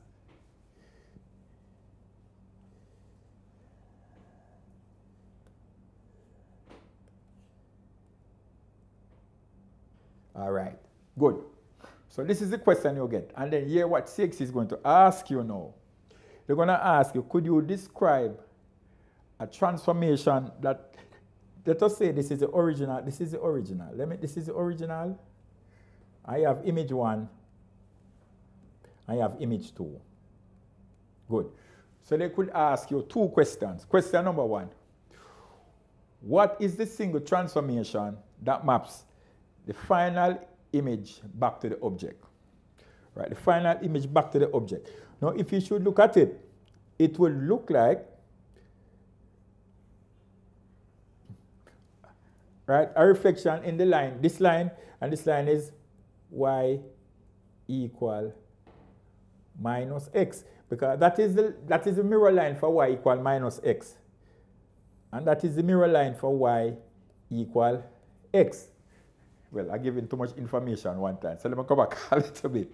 Because that's about wow. So we say reflection in the x-axis. The first one was a reflection in the x-axis. Then the second one was a reflection in the y-axis. And the question I asked you was, what is the transformation that can map the final image back to the original object? And when we say, it will appear to be a reflection in the line y equal x, right? And then, of course, the CSEC will ask you to write the matrix for it.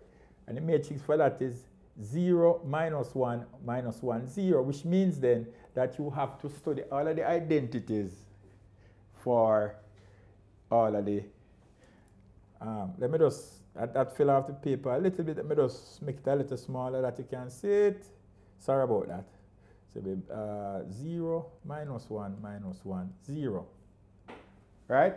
So that is the transformation for reflection in the line y equal x. So normally, they don't normally ask you to describe a reflection. They just need you to know what a reflection looks like, right?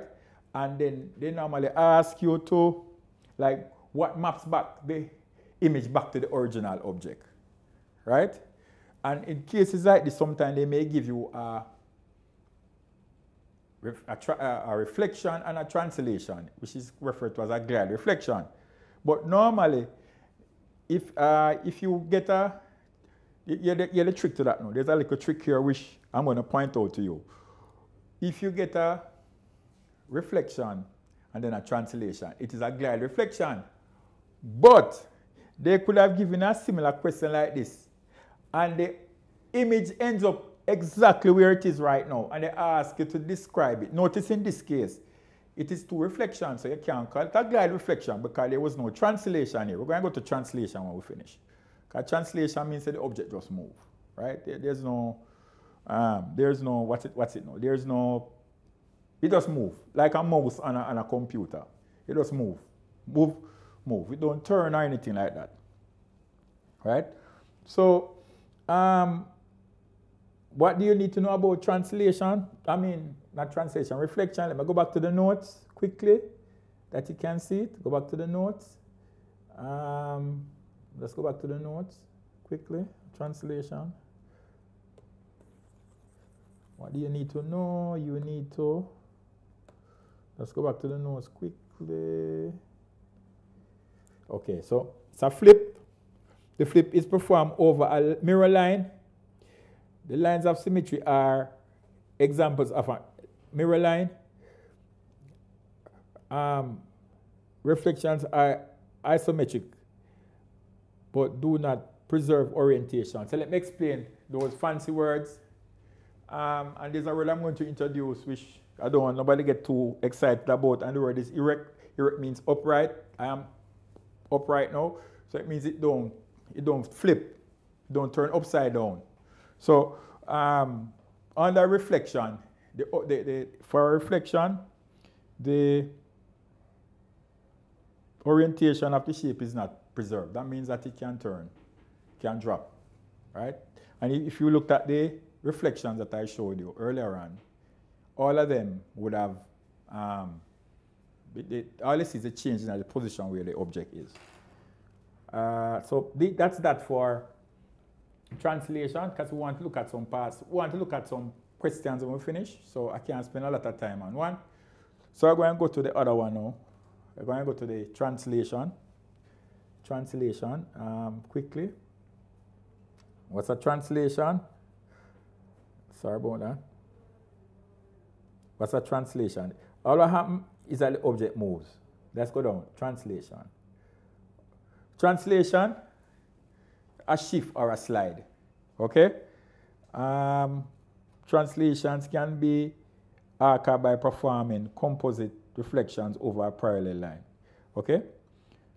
Translations are isometric. That means that the orientation is preserved. What do I mean by orientation? The shape doesn't topple. It remains. All right, if I'm translating, I walk. So I remain upright same way.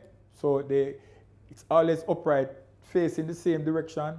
So the isometry is not, it is preserved, meaning that the object doesn't turn around, it remains in the same direction. That's what that means by the isometry is preserved. So let me do some demonstration on the graph paper to make you see what translation looks like. So let me go back to my graph. Let me go back to my graph. Go back to my graph paper. Okay. All right, so let me go back to my graph paper. Let's look at that shape. I'm going to translate it. It's normally translated by a vector. So let us look at this question. So I'm going to do it both theoretically, meaning if you got it in the exam, how they approach it. So let us say we have, this is A, this is B, and that is C. And we're going to translate it by the vector minus 2, minus 2, minus 2, minus 2, minus 2, minus 2. So we're going to translate it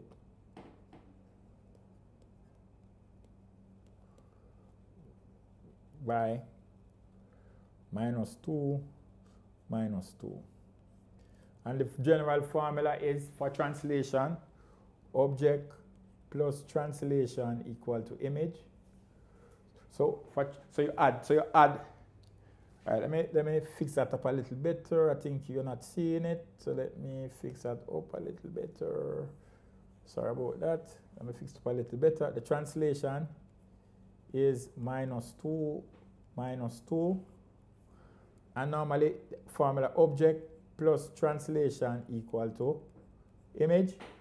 So what you do, you add each of the points. So for the first one, A, based on this, A is 3, A is 3, 2. B is 6, 2. And C is 6, 4. And we're going to translate all of them. So we're going to translate A. So we're going to translate A, which is 3, 2. Let me just do that quick. So it's A. So it's A, B, C. So A is that equal to 3, 2 plus minus 2, minus 2, and that will give me 1, 0. And that would be A prime. That's A prime. Okay? B prime, I'm going to add 6, 2 plus minus 2, minus 2, and I'm going to get 4, 0, and that's B prime. I'm going to write all the things that I'm finished. That's B prime, and C prime would that be C is what, 6, 4 plus what, minus 2, minus 2, and we get what, 4, 2. 4, 2. You're not seeing that, so let me just move it and put it up top that everybody can see it. A equal 3, 2 plus minus 2, minus 2, and we get A prime, which is 1, 0. Then B, we get 6, 2 plus minus 2, minus 2, and you get B prime, which is 4, 0, and C prime, which is 6, 4, okay, plus minus 2, minus 2, and we get 4, 2. Let me just erase this. too much space, get some more space, equal to C prime, which is what? C prime is what? 4, 2. So let us do it on the graph paper and see what happens. So we're going to translate it, and the translation is 2, 2. So for me now, let me get the translation, back to that. Let me get the translation name, vector, it's a vector. Vector is, so a second, let me get the vector.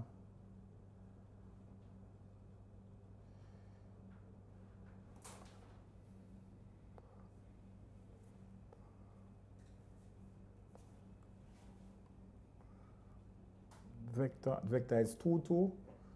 So 2, 2 looks something like this. Right. That's 2, 2. So let's translate it now.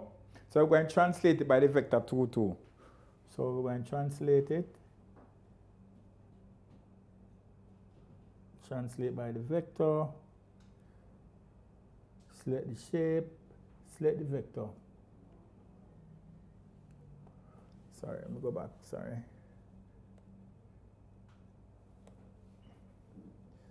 All right, let me just translate it quickly. Translate by a vector.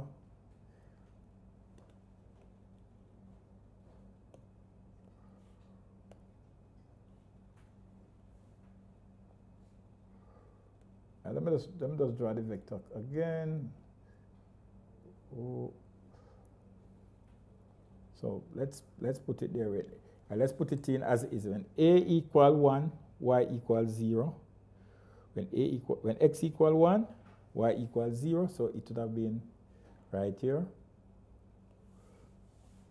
X equal 1, y equals 0. Let me put it in.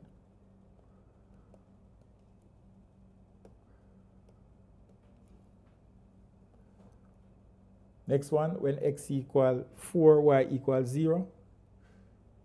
Right there. When x equal 4, y equal 2. Right there. So if you have to put in the line segment, draw the line segment. Sorry about that. I'm going to draw the line segment. So the line segment would have been there.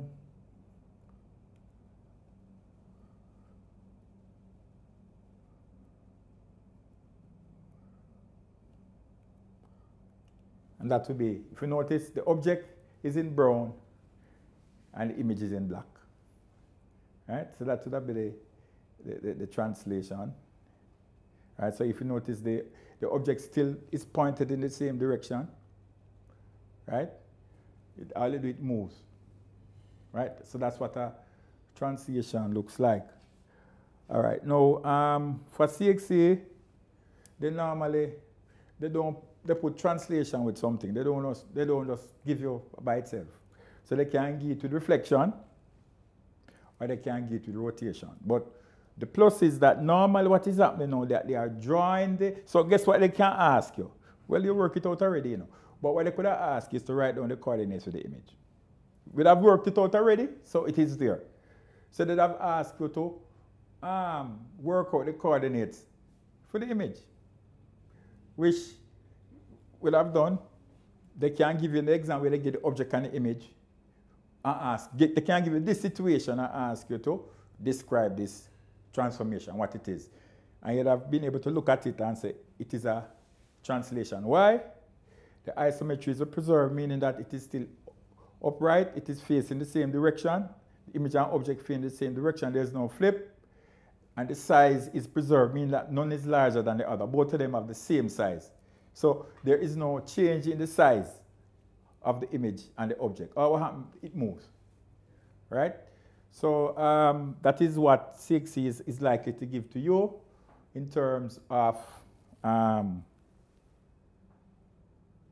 exam type situation.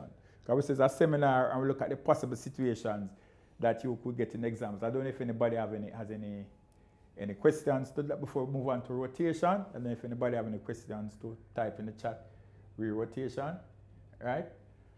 So that's what translation object plus translation equal image. However, hear this now, students.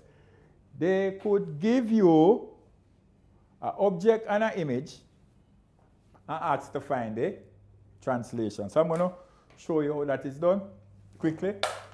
I'm going to show you how that is done. Well, they can get the object and the image and ask you to find the translation. So I don't want you to go into the exam and get that type of surprise. All right? How would they do that? Very easy. Guess what I did a while ago? I gave you an original object. My board is stubborn, it doesn't want to. Yeah, how could I give you that in the exam? It's very simple. What I did a while ago was I gave you an object and I gave you the translation and asked you to find the image. Here's what they could do in the exam. They give you the object and the image, drawn on the graph paper, and ask to find the translation. So how would you do that? So all you do is just choose 1 point on the object and 1 point on the image. So if the formula is object plus image,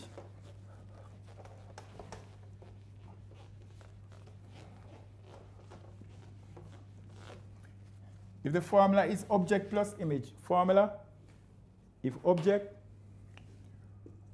plus image plus translation is equal to the image, then if we're going to find the translation is equal to image minus the object, right? So on the image, so this is like, let me go back to the labeling. So it's like A prime, B prime, C prime. So what is A prime equal? A prime is what? A prime is 1, 0. And what is A? A was what? 3, 2.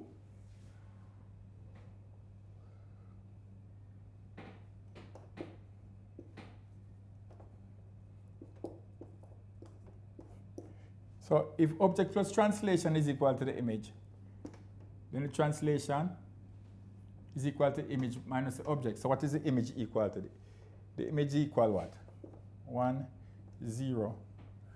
The object was what? 3.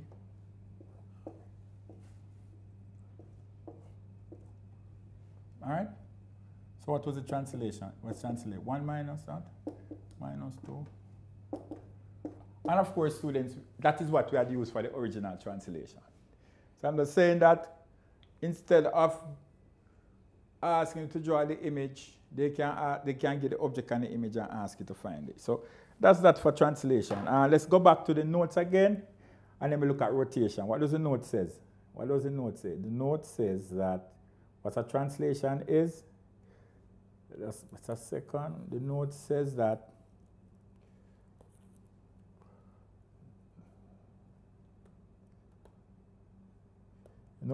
a translation, slide or shift, translation can be achieved by performing 2 composite reflections over parallel lines. Okay? 2 reflections can give you a translation based on what this is saying. Okay.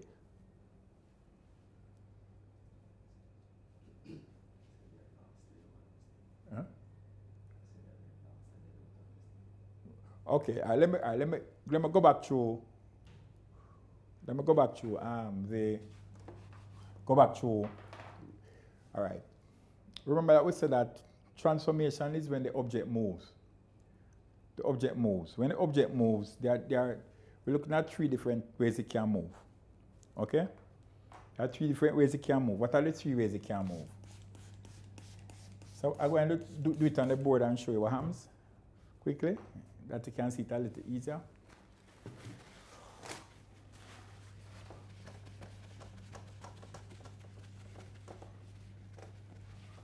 All right. Transformation geometry means the change in the position of a shape. Geometry deals with shapes. So it can be triangles, it can be rectangles, etc. Right? All right, so better say this is your graph paper. Okay? Graph paper. All right? There are different types of transformation that can take place. The first transformation we looked at was reflection. Reflection meaning that this is here, goes over there.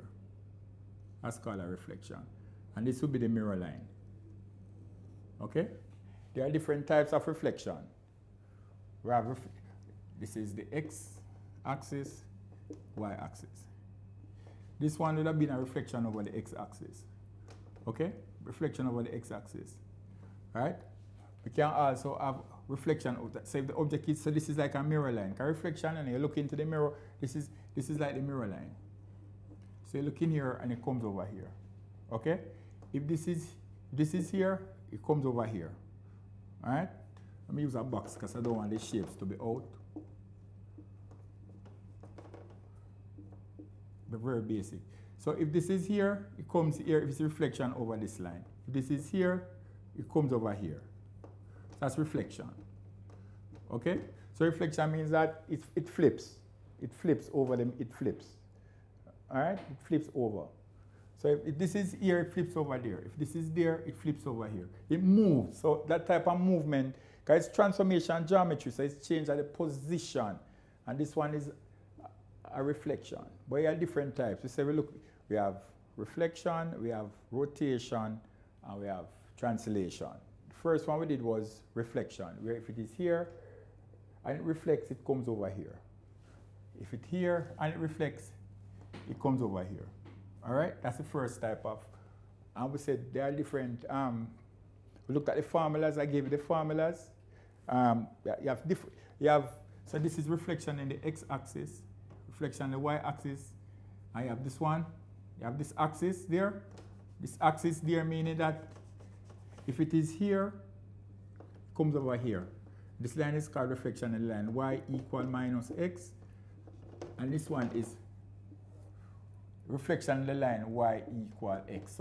So that means if it is here, it comes over here. So it moves. Okay? We looked at translation.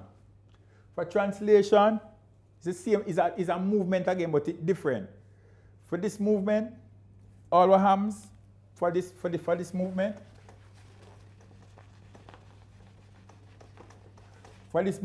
the shape is here. If they're here so, and the translate it go here so, for argument's sake. All right? In all of them, the object and the image, we'll accept that for this one, it faces the same, we all have it move. Up like a mouse, like the cursor on a mouse, all of the up, it move. It doesn't spin. So translation, and for the translation, for you to know, this is the object, that's the image, the formula to work it out, object plus the translation is equal to the image. So I'm saying to you, in the examinations, most of the time they normally draw, it's on graph paper already.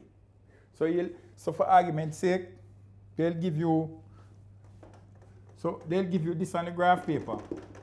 And they say either you're going to translate it or either you're going to reflect it. So what they want you to do is to know where it's going to be. If it's a translation, they're going to give you the translation. Okay? If it's a reflection, then there are different reflections that you'll check in your notes. You have reflection in the x-axis, reflection in the y-axis, several of them. Going back up to the notes, reflection in the x-axis, reflection in the y-axis, reflection, and the formulas are there. So if it's reflection in the x-axis, the y value changes. If reflection in the y-axis, the x value changes. All right? For y equal x, it switches around, and for y equal minus x, x and y switch around. All right? So as I said, you just need to use these as formulas to work out the thing. All right? I don't know if that clarified anything. If you get any clarification, send it back in the chat that I can. Any clarification there? Okay? All right, so the last one I'm going to look at now is, the last movement is rotation. So, rotation. So, for rotation, rotation is a turn. So, it turns around something. It turns around something. All right? So, what I'm going to do, before I actually go through I'm going to make you see what's happening, and then I explain. So I'm going to show you a rotation, and then I'm going to show you the rotation.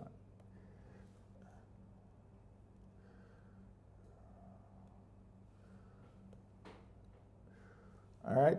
So for the rotation, right? Just a minute. Rotation.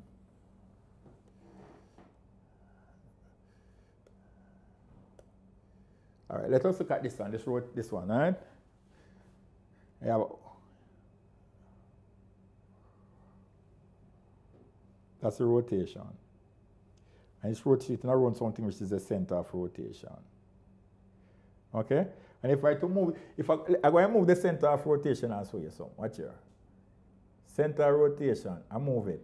If I put it there, so it rotates around that point. Same way, center of rotation. Right? Put it back where it normally goes, which is right here. Right? Rotate. So what is rotation? Rotation is when a shape rotates around a central point, right? Like a circle. It follows the path of what a circle would follow. So and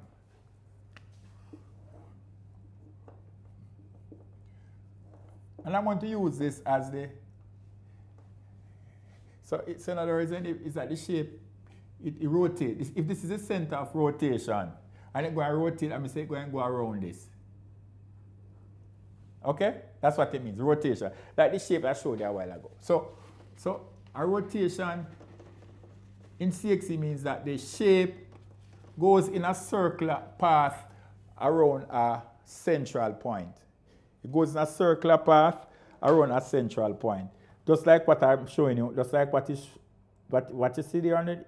You are seeing it on the screen? I don't know if you are seeing it on the screen. Yes. It's like what you are seeing on the screen there. So the question is now. So let me give the note. I'm going to look at the little notes that you should have, and then look at what CSEC requires of you. Right? What CSEC requires of you. So let's look at the notes.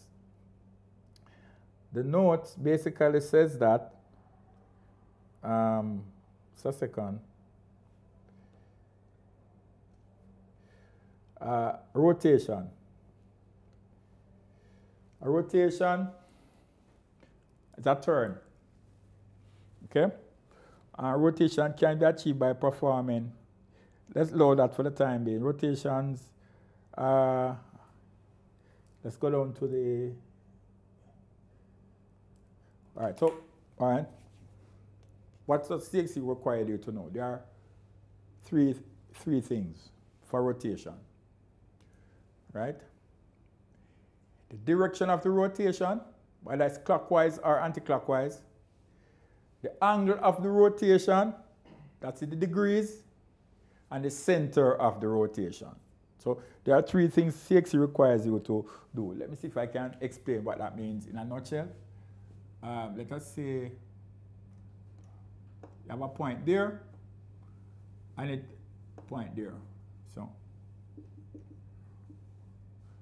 all right. So, what do you need to know? What is it? What direction of the rotation? Is it clockwise or anti-clockwise? But there's a little trick. There's a little mix-up here. I don't want to call it mix-up. Listen to this now. Clockwise rotation is negative. Anti-clockwise rotation is positive. So try to remember that. So whether the rotation is clockwise or anti-clockwise, that's the first thing. So clockwise will be going in the direction of the clock, anti-clockwise going in the opposite direction. The other one is the center of the rotation. What is it rotating around?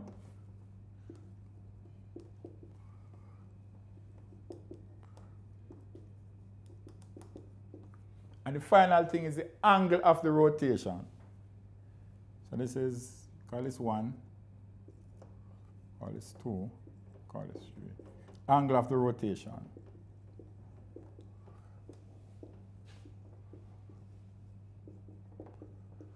angle of the rotation. So let's go again. So let us say this was A, and it's A prime there.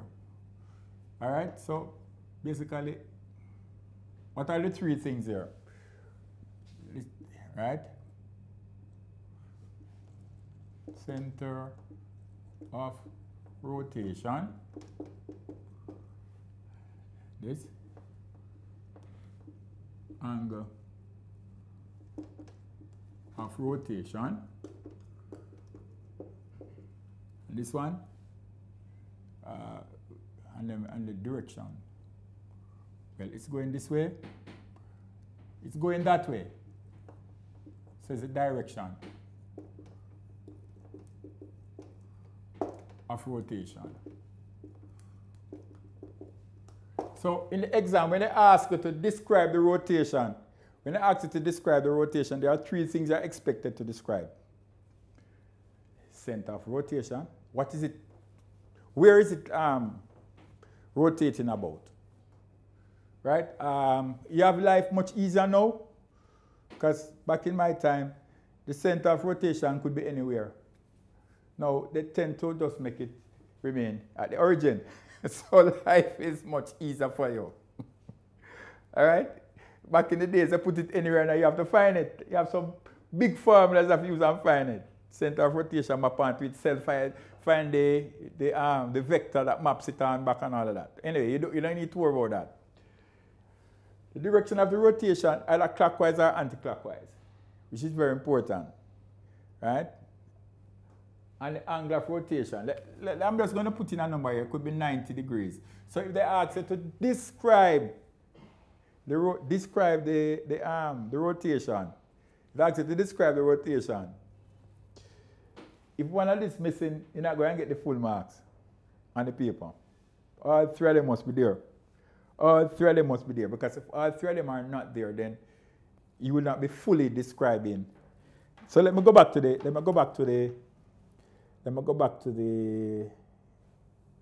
graph. All right, let me go back to the graph. All right, now, so we have three. Let me see if I can extend this, move this a little bit. Dot. All right, let me see if I can move this. Dot.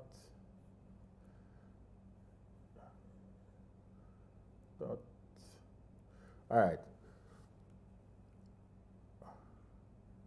If you notice, what I have here is the center of rotation. When I move the center of rotation, after the image moves, because at the end of the day, right? Let me see if I can make the screen a little smaller for you. No matter still. All right, so it rotates about the button in the center of rotation. So, all right, let me see if I can. All right, that is it. Let us say that was the original shape in the position that it is in. So let me do something. This is 90. Oops. So I can't get the 90 degrees. Sorry. That's okay. Let's look at that. Okay. So we have the object. The object is where the ABC, and the image is where it is. So the question is now, on the paper, let us say you got this paper in the examination. So they're going to ask you. So they draw the object and the image on the paper, and they ask you to describe this said rotation that has taken place here. So let me label it. So this is the object. One where it's the ABC is the object, and the other one is the image. Okay, so the question is now, how would you be able? So what I'm going to do, I'm going to trace the points again and make you see what is happening. I'm going to trace the points again. Let's go back. Okay. Look at where B is. Just look at where B is. Look at where B is. Okay, look at where B is. Look at where B is. So this, so in other words, this would be B prime, right there. Okay, so the question is now, and that is 90 degrees. So the question is now, how would you be able to, if in the exam, how would you be able to find the angle of rotation? All right, they ask you to describe this transform, this rotation. They ask you to describe it. So you're in the exam, how will you describe it? So the first thing that you will do, you draw a line. Look for 2 points, a point on the object and a point on the image. So let me do that. So if I can draw a point on the so if I can draw dot, line segment. All right, so, okay. I'm going to do the same thing again. Same thing again, line segment. Right there. So therefore, students, and the angle, this will be the angle, right there. So this, to describe this shape, so you get this in the exam. This is where you get. So they ask you now to describe this rotation. Okay, so you would say it is a, if you note it, it went this way. It went this way. So that is a anti-clockwise rotation. It went the other way. And the center of rotation would be 0, 0, the origin. And based on the angle, based on where the lines are drawn there, it will be a 90 degrees. So it will be a 90 degrees anti-clockwise rotation about the origin. So let me go through that again. You're in the exam and you got this shape. Object, image. First one is the object, second one is the image. And you're asked to describe this rotation. Okay? And I said there are 3 things you do when you're describing a rotation. What are the 3 things? Center of rotation, the direction of the rotation, angle of the rotation. Okay? The direction of the rotation is whether it's going clockwise or anti-clockwise. The center of rotation is the point at which everything is rotating around. And the angle of rotation is the angle that the object would turn through. So the question is, how would you describe this? And I just explained to you that first, you'd have to look for 2 corresponding, a point on the object. So we look for B. That's why I said, look where B is, a point on the object and a point on the image. So we looked at B. B was right here, right? And it go right here, so. Right? So you draw a line from the, all right. Everybody following what I'm doing, just getting a feedback. Everybody's following what I'm doing. Just type in the chat if you're following what I'm doing.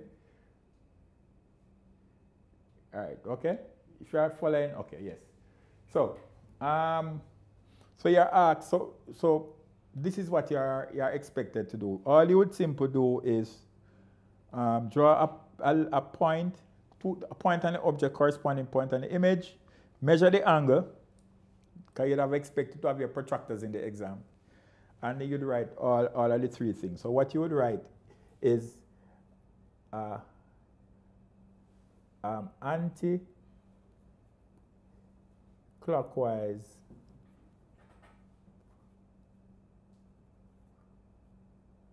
rotation of 90 degrees about the origin.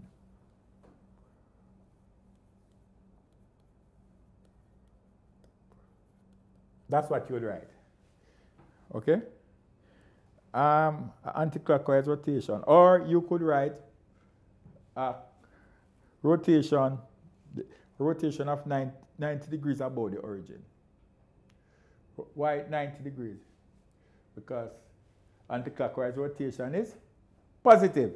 So you could write it like that. So you could say a rotation of 90 degrees above the origin. Once we write the 90 degrees positive, we automatically know say it is anti-clockwise. So 2 ways, so you could write it like that too in the examinations. I don't know if, all right, so what we're going to do, we're going to look at the observer paper and see what is happening there. There are no further questions. We're going to look at paper and see if there are any questions there that we would like to answer. All right, so we're going to go straight down to the questions. All right, so let's, okay, all right.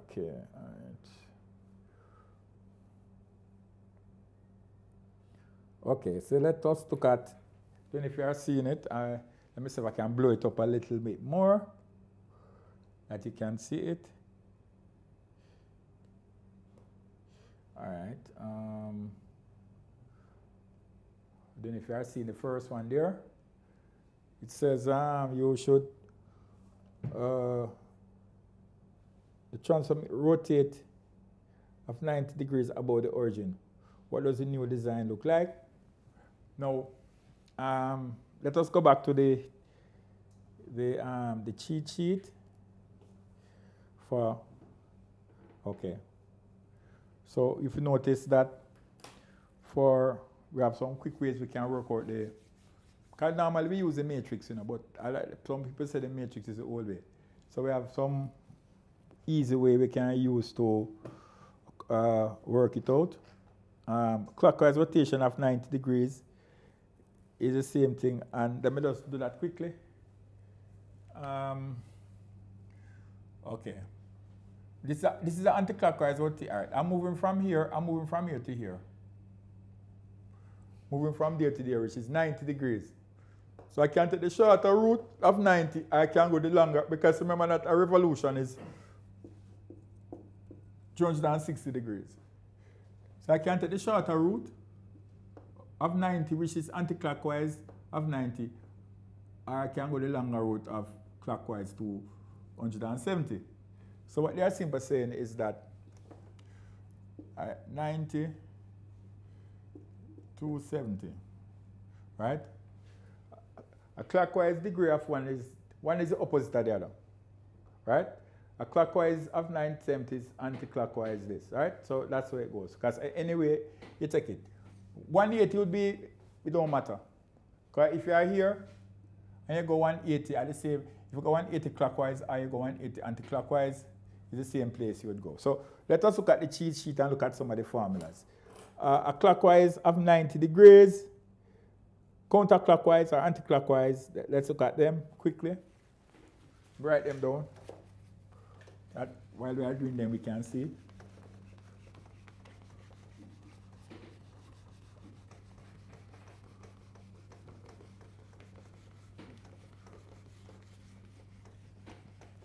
All right, so we have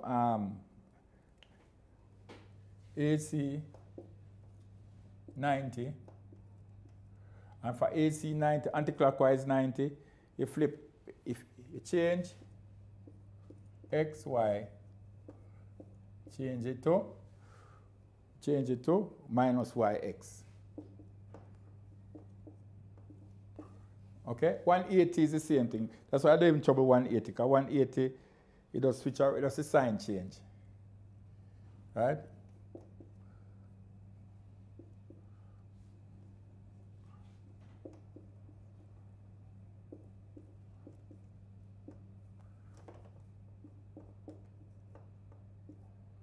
Okay, X and Y changes. And for 270, right, Y change and X changes.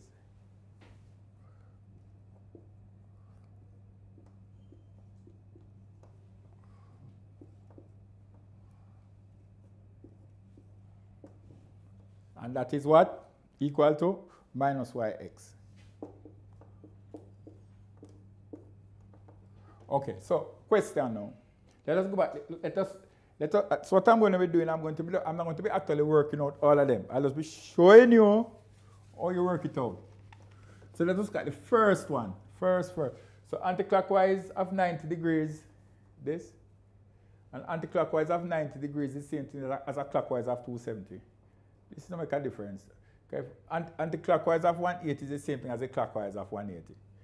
Right? And anti-clockwise of 270 is the same thing as a clockwise of 90. So, you know, it's easy to remember from that side. So that is why I do it like this. So let's go back to the worksheet. First, the worksheet. All right, the worksheet. All right, so the worksheet is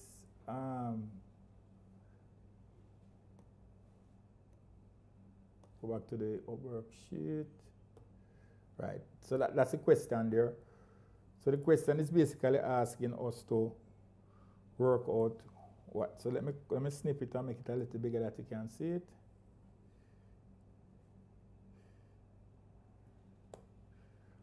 Change it to take it off of the graph. Straight block.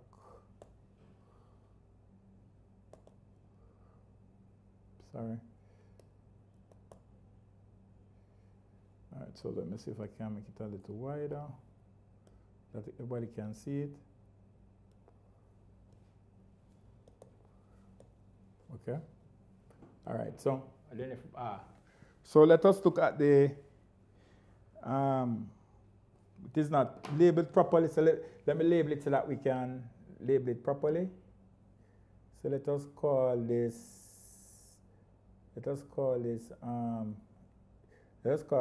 this A, B, C. So, all right, so let us call that A, B, C. So write down the coordinates are A, B, C, A, B, C.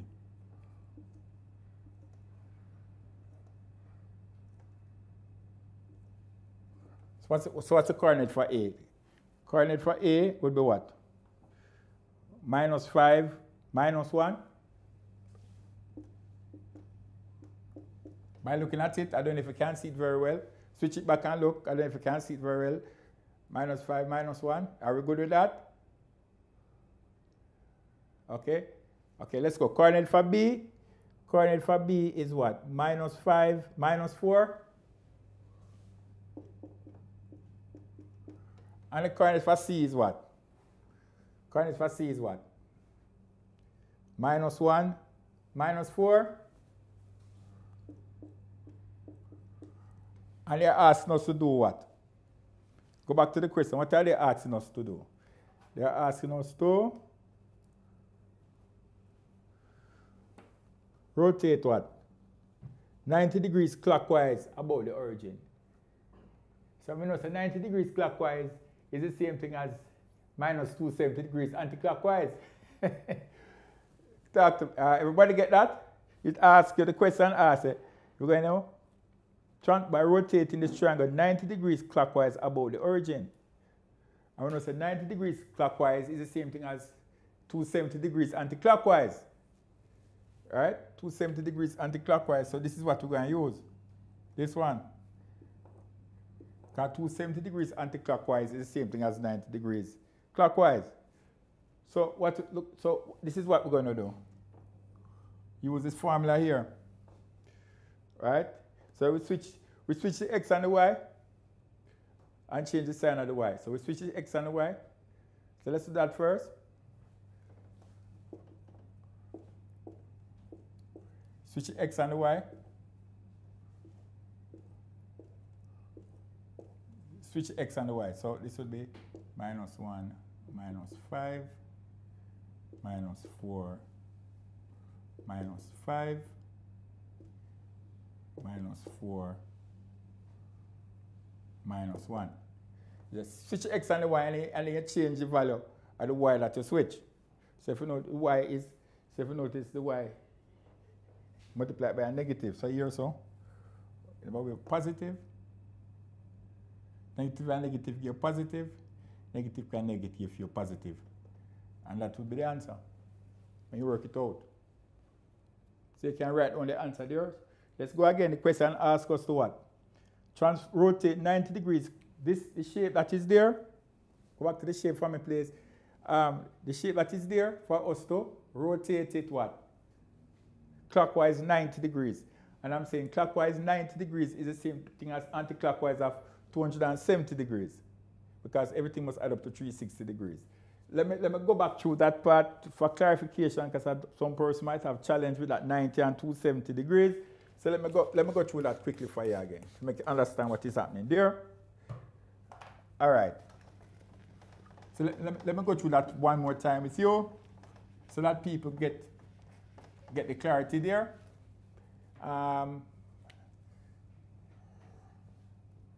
Okay. You can let us say you are there. Okay? And you want to reach here. This is 90 degrees. Okay? So I can go 90 degrees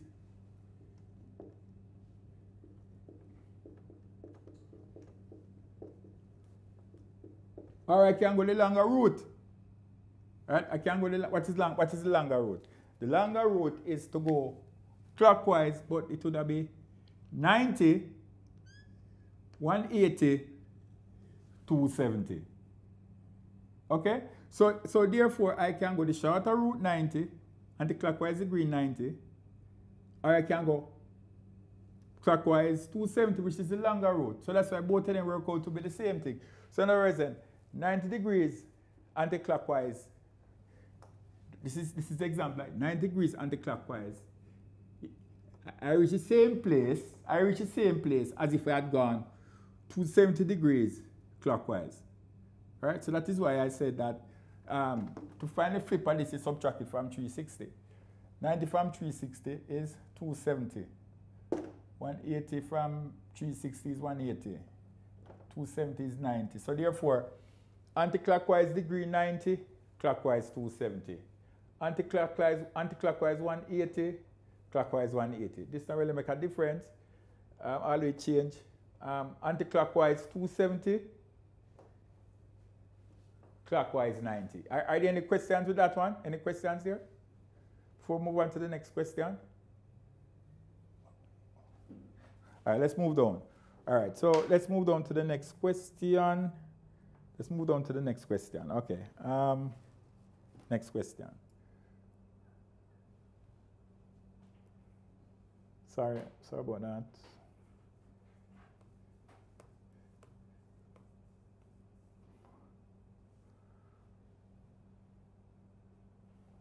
All right. Okay, let's look at these. All right, let's look at these. So the questions that they'll be asking is, for each of these, what type of transformation take place? All right, what type of transformation take place? Let us look at A.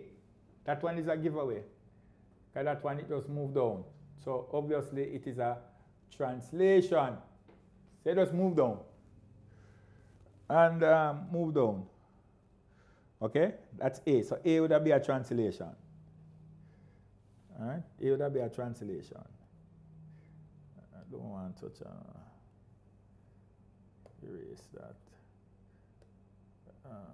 So A would be a translation. I'm going to write T for translation. All right, let us look at C. C. Not going any order. C. What would C be? Let me go up a little bit more because maybe we can't see C. Yes. That's this one here. That one.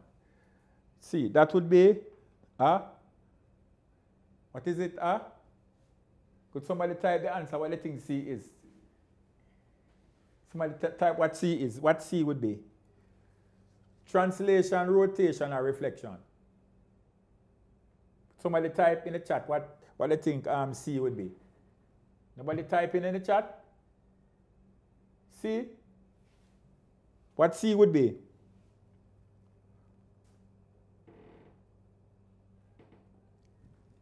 All right, C would be a reflection. Yeah, who was that? Tanya, thank you.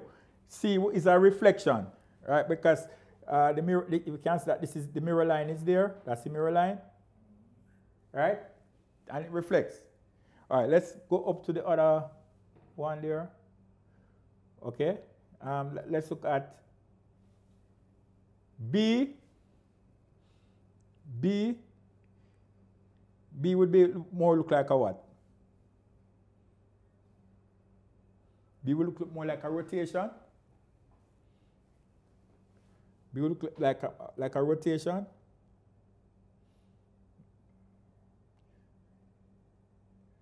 What about D?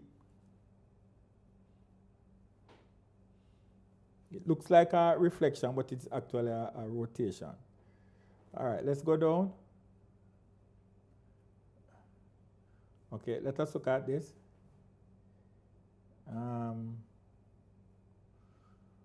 Let's look at the shape. It says, I don't know if you are seeing it very well. By looking at that, we realize that it would be a, what would that be? It would be a reflection. But the question is asking us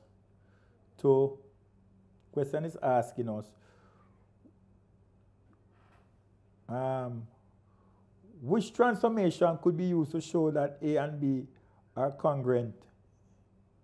A is congruent to figure B. Now what congruent means equal in every respect. It's like a twin of it. That's what congruent means. When we are doing geometry, we do similar triangles and congruent triangles. Right? All congruent triangles are similar, but not all similar triangles are congruent. All it means is that the size, they have the same shape, but it has the same shape, but it don't necessarily have the same size. The question is, how can you prove that they are congruent? It's a multiply each x and y by -1. Rotate 90 degrees above the origin. Okay. For you to prove that it is congruent, you'd have to use some sort of movement to know that. All right, because there won't be any change in the size of the shape. All right.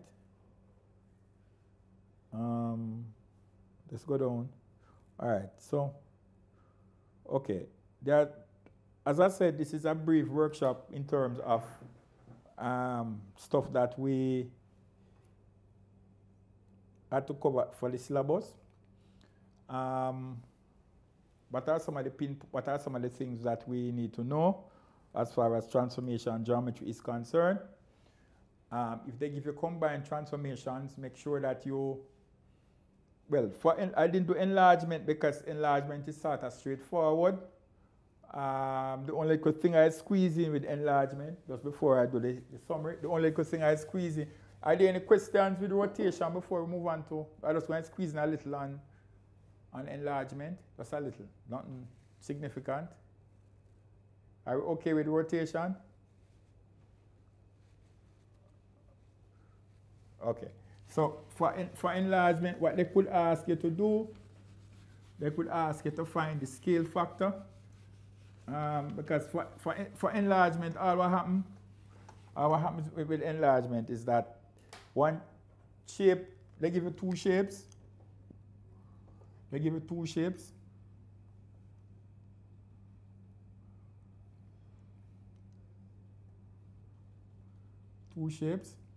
Don't know which one I'm going to give you first. They can't give you this one first or that one first. Don't know. Because I don't know what they might be testing. If, as I said, this is A prime, that is B prime, C prime, right? Obviously, this is an enlargement. But as I say, I have to be careful, right? Because an enlargement could also mean that you have to be careful with that. It sounds like an enlargement. That is why they use the word dilation to some extent, because there's an increase or decrease. Because if they give you this as an object, and then this as the image, that's not really enlargement there. So you have to be careful when you use the word enlargement, because every time you multiply, you don't increase, you know. Because if you multiply by a fraction, you decrease. So you have to be careful there, so again. Right? Multiplying by a half and multiplying by a 2 are two different outcomes. So we have to be careful. But if in the exam they ask you to find the scale factor means how much the object increase to get the image. Then to do that, you divide the image by the object. So if you find a side, so that be, for example, A prime, B prime over AB for it to equal to the scale factor. All right? And Enlargement funny too, because enlargement don't mean that the object and the image is not all erect, because if the scale factor is a negative number, then it flips and goes on the other side too. So we have to be careful with that as well. Not sure CSEC going to give you that. Not taking a chance. If they ask you to find the center of enlargement, you connect all the object points.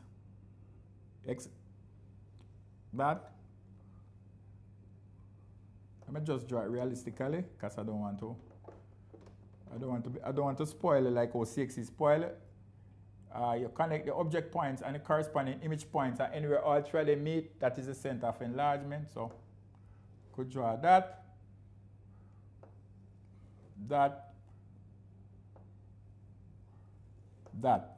All three of them supposed to meet at a point.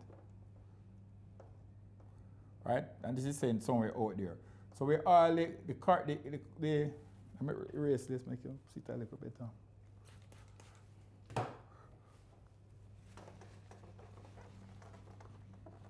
Right. Let's go again. How do we find the center of enlargement?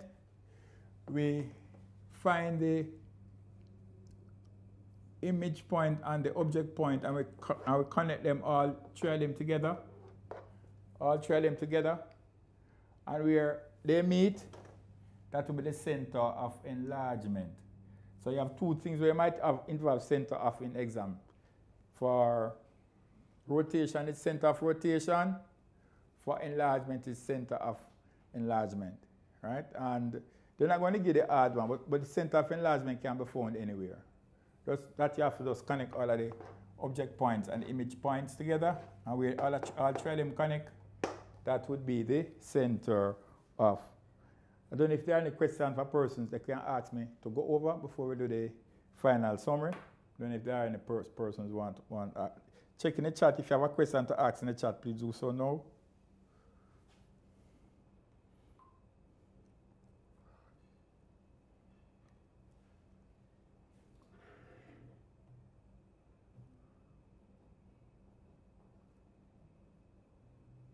Any questions in the chat? Nobody? Okay, so let me just go back through this quickly. The quick summary of the transformation. What is transformation geometry? Transformation geometry is a change in the position or the shape of a geometric shape. Position or shape. Well, that's a change in the shape, means the size of the shape. Enlargement is very easy, but the other two can be a little bit challenging. That's the rotation, the translation, and the reflection. You need to know the identities, which you need to know. And the cheat sheet I gave you some quick ways you can use as reference. For reflection, you can use those. What does a reflection look like? Let me go back through the thing again. What does a reflection look like?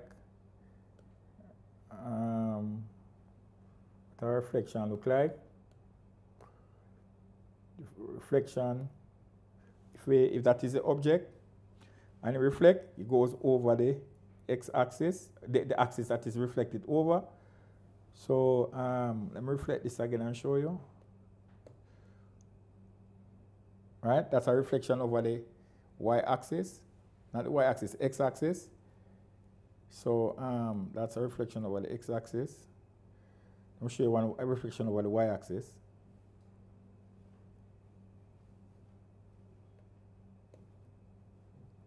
That's a reflection over the y-axis. Right. Let me show you a reflection in the line y equal x. Reflection in the line y equal x. First, I have to draw the line y equal x because it's not here. So let me draw the line y equal x. Draw the line y equal x. Draw a line. All right, line y equal x. So I'm going to use this one here to reflect over the line y equal x. Y equal x when x equal 4, y equal x. And x equal 8, y equal 8. Right, that's the line. And that line will be y equal x. And then if I'm going to reflect this over the line there, let me just move this. Okay. So reflect it over that line, let you see it, what it looks like.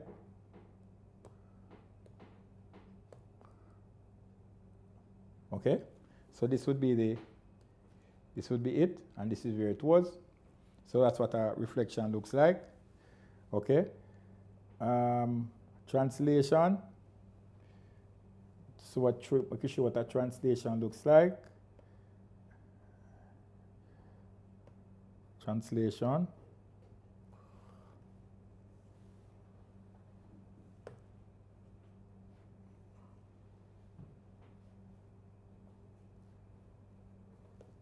That's the translation that is there. So we can draw a vector, make you see another translation. Translate by the vector. I'm going to make this be -4, -4, 3, -4, -4. Get the vector -4, 3. Let me see if I can get the vector. I have to draw the vector first. -4, 3. 2, 2, 6. That's -4, 3. -4, -3. Okay. And let me translate it by that. Translate by the vector. Select the shape. Translate. That's it. See there, it moves. Okay. So if you realize that it moves, right? That what it moves to, right? Moves to that position. That's a translation. Notice the object and the image pointed in the same direction. Okay. For rotation, I think we have one with a rotation. Let me see if I can do the final one with the rotation. In the meantime, if you have any questions to ask, you can type it in the chat.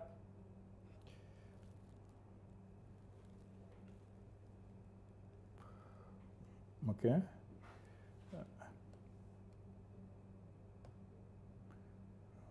Okay. I think this is one with the rotation. Yeah, that's one with the center of rotation, right?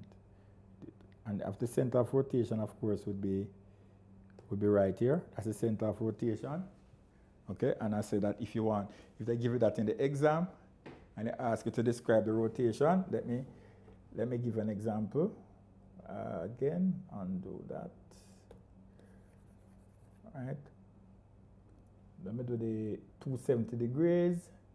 270 degrees. Let me do 270 degrees. 270 degrees. All right, that's 270 there. Of course, 270. The one on the outside. Let's make sure. All right, look where B is. That's where B is.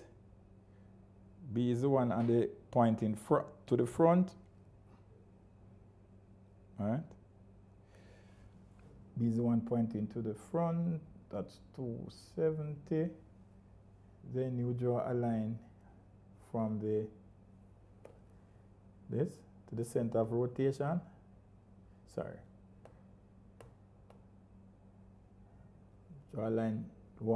If you were asked to describe this rotation, you draw a line from the object to the center of rotation, image, and then the corresponding point on the object. Right? And this will be the angle. So you can go either that way, okay, or you can go the longer way. So it would have been anti-clockwise degrees of 270, or a clockwise degree of 90, as you'd have seen it. And the center of rotation is 0, 0, or the origin. All right? Then if there are any further questions you need to ask, if no, we can ask them before we we summarize the lesson. Any questions, you can type it in the chat.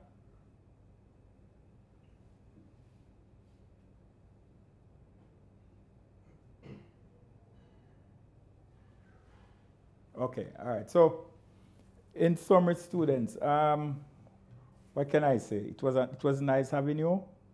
In spite of the challenges with COVID, it is important that we remember that math is a very important subject.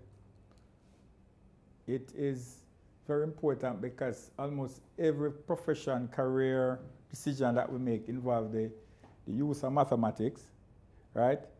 So it was a pleasure for me to have you. Just remember, try to get the last 5 years of past paper questions. Try to practice a lot. And the most important thing, just be strong, especially during this COVID crisis that we have. Because in spite of everything we're going to say, 2 things. The world doesn't owe us compassion. We have to be strong for ourselves. The world doesn't owe us understanding. We have to be understanding for ourselves, right? So take good care of yourselves. It was a pleasure having you. And next year, this time around, you'll be jumping up because you have gotten your 1 in CSEC. And thanks again to Jamaica Observer for providing this facility for you. Thanks again. Hand over now to Sir Shamar. He's going to do the closing.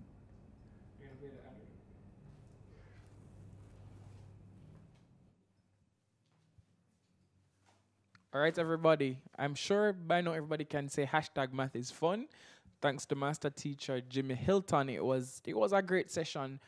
Some of the things I don't even remember from when I did math, but thank God I did it already. For those who are going to do the math in CSEC, good luck. And we want to thank Mr. Hilton for coming on. We want to also thank our sponsors, Sagicor JA, Tasty Limited, and Phase 3 Productions. We want to thank you, our viewers, for coming on, and all those persons who have learned. In the chat, you can just say thank you, Mr. Hilton, and thank you, Jamaica Observer, for the platform. Thank you to our sponsors as well. Before you go, don't forget to like, share, and subscribe to our YouTube, that's Observer Clips, and follow us on all our socials at Jamaica Observer. Guys, we want to invite you to register for tomorrow's session with Miss Sonia Lee, the English language session. We're going to be here at 11 o'clock, so come out, register, so you can get your workbook. Until next time, thanks again for tuning in.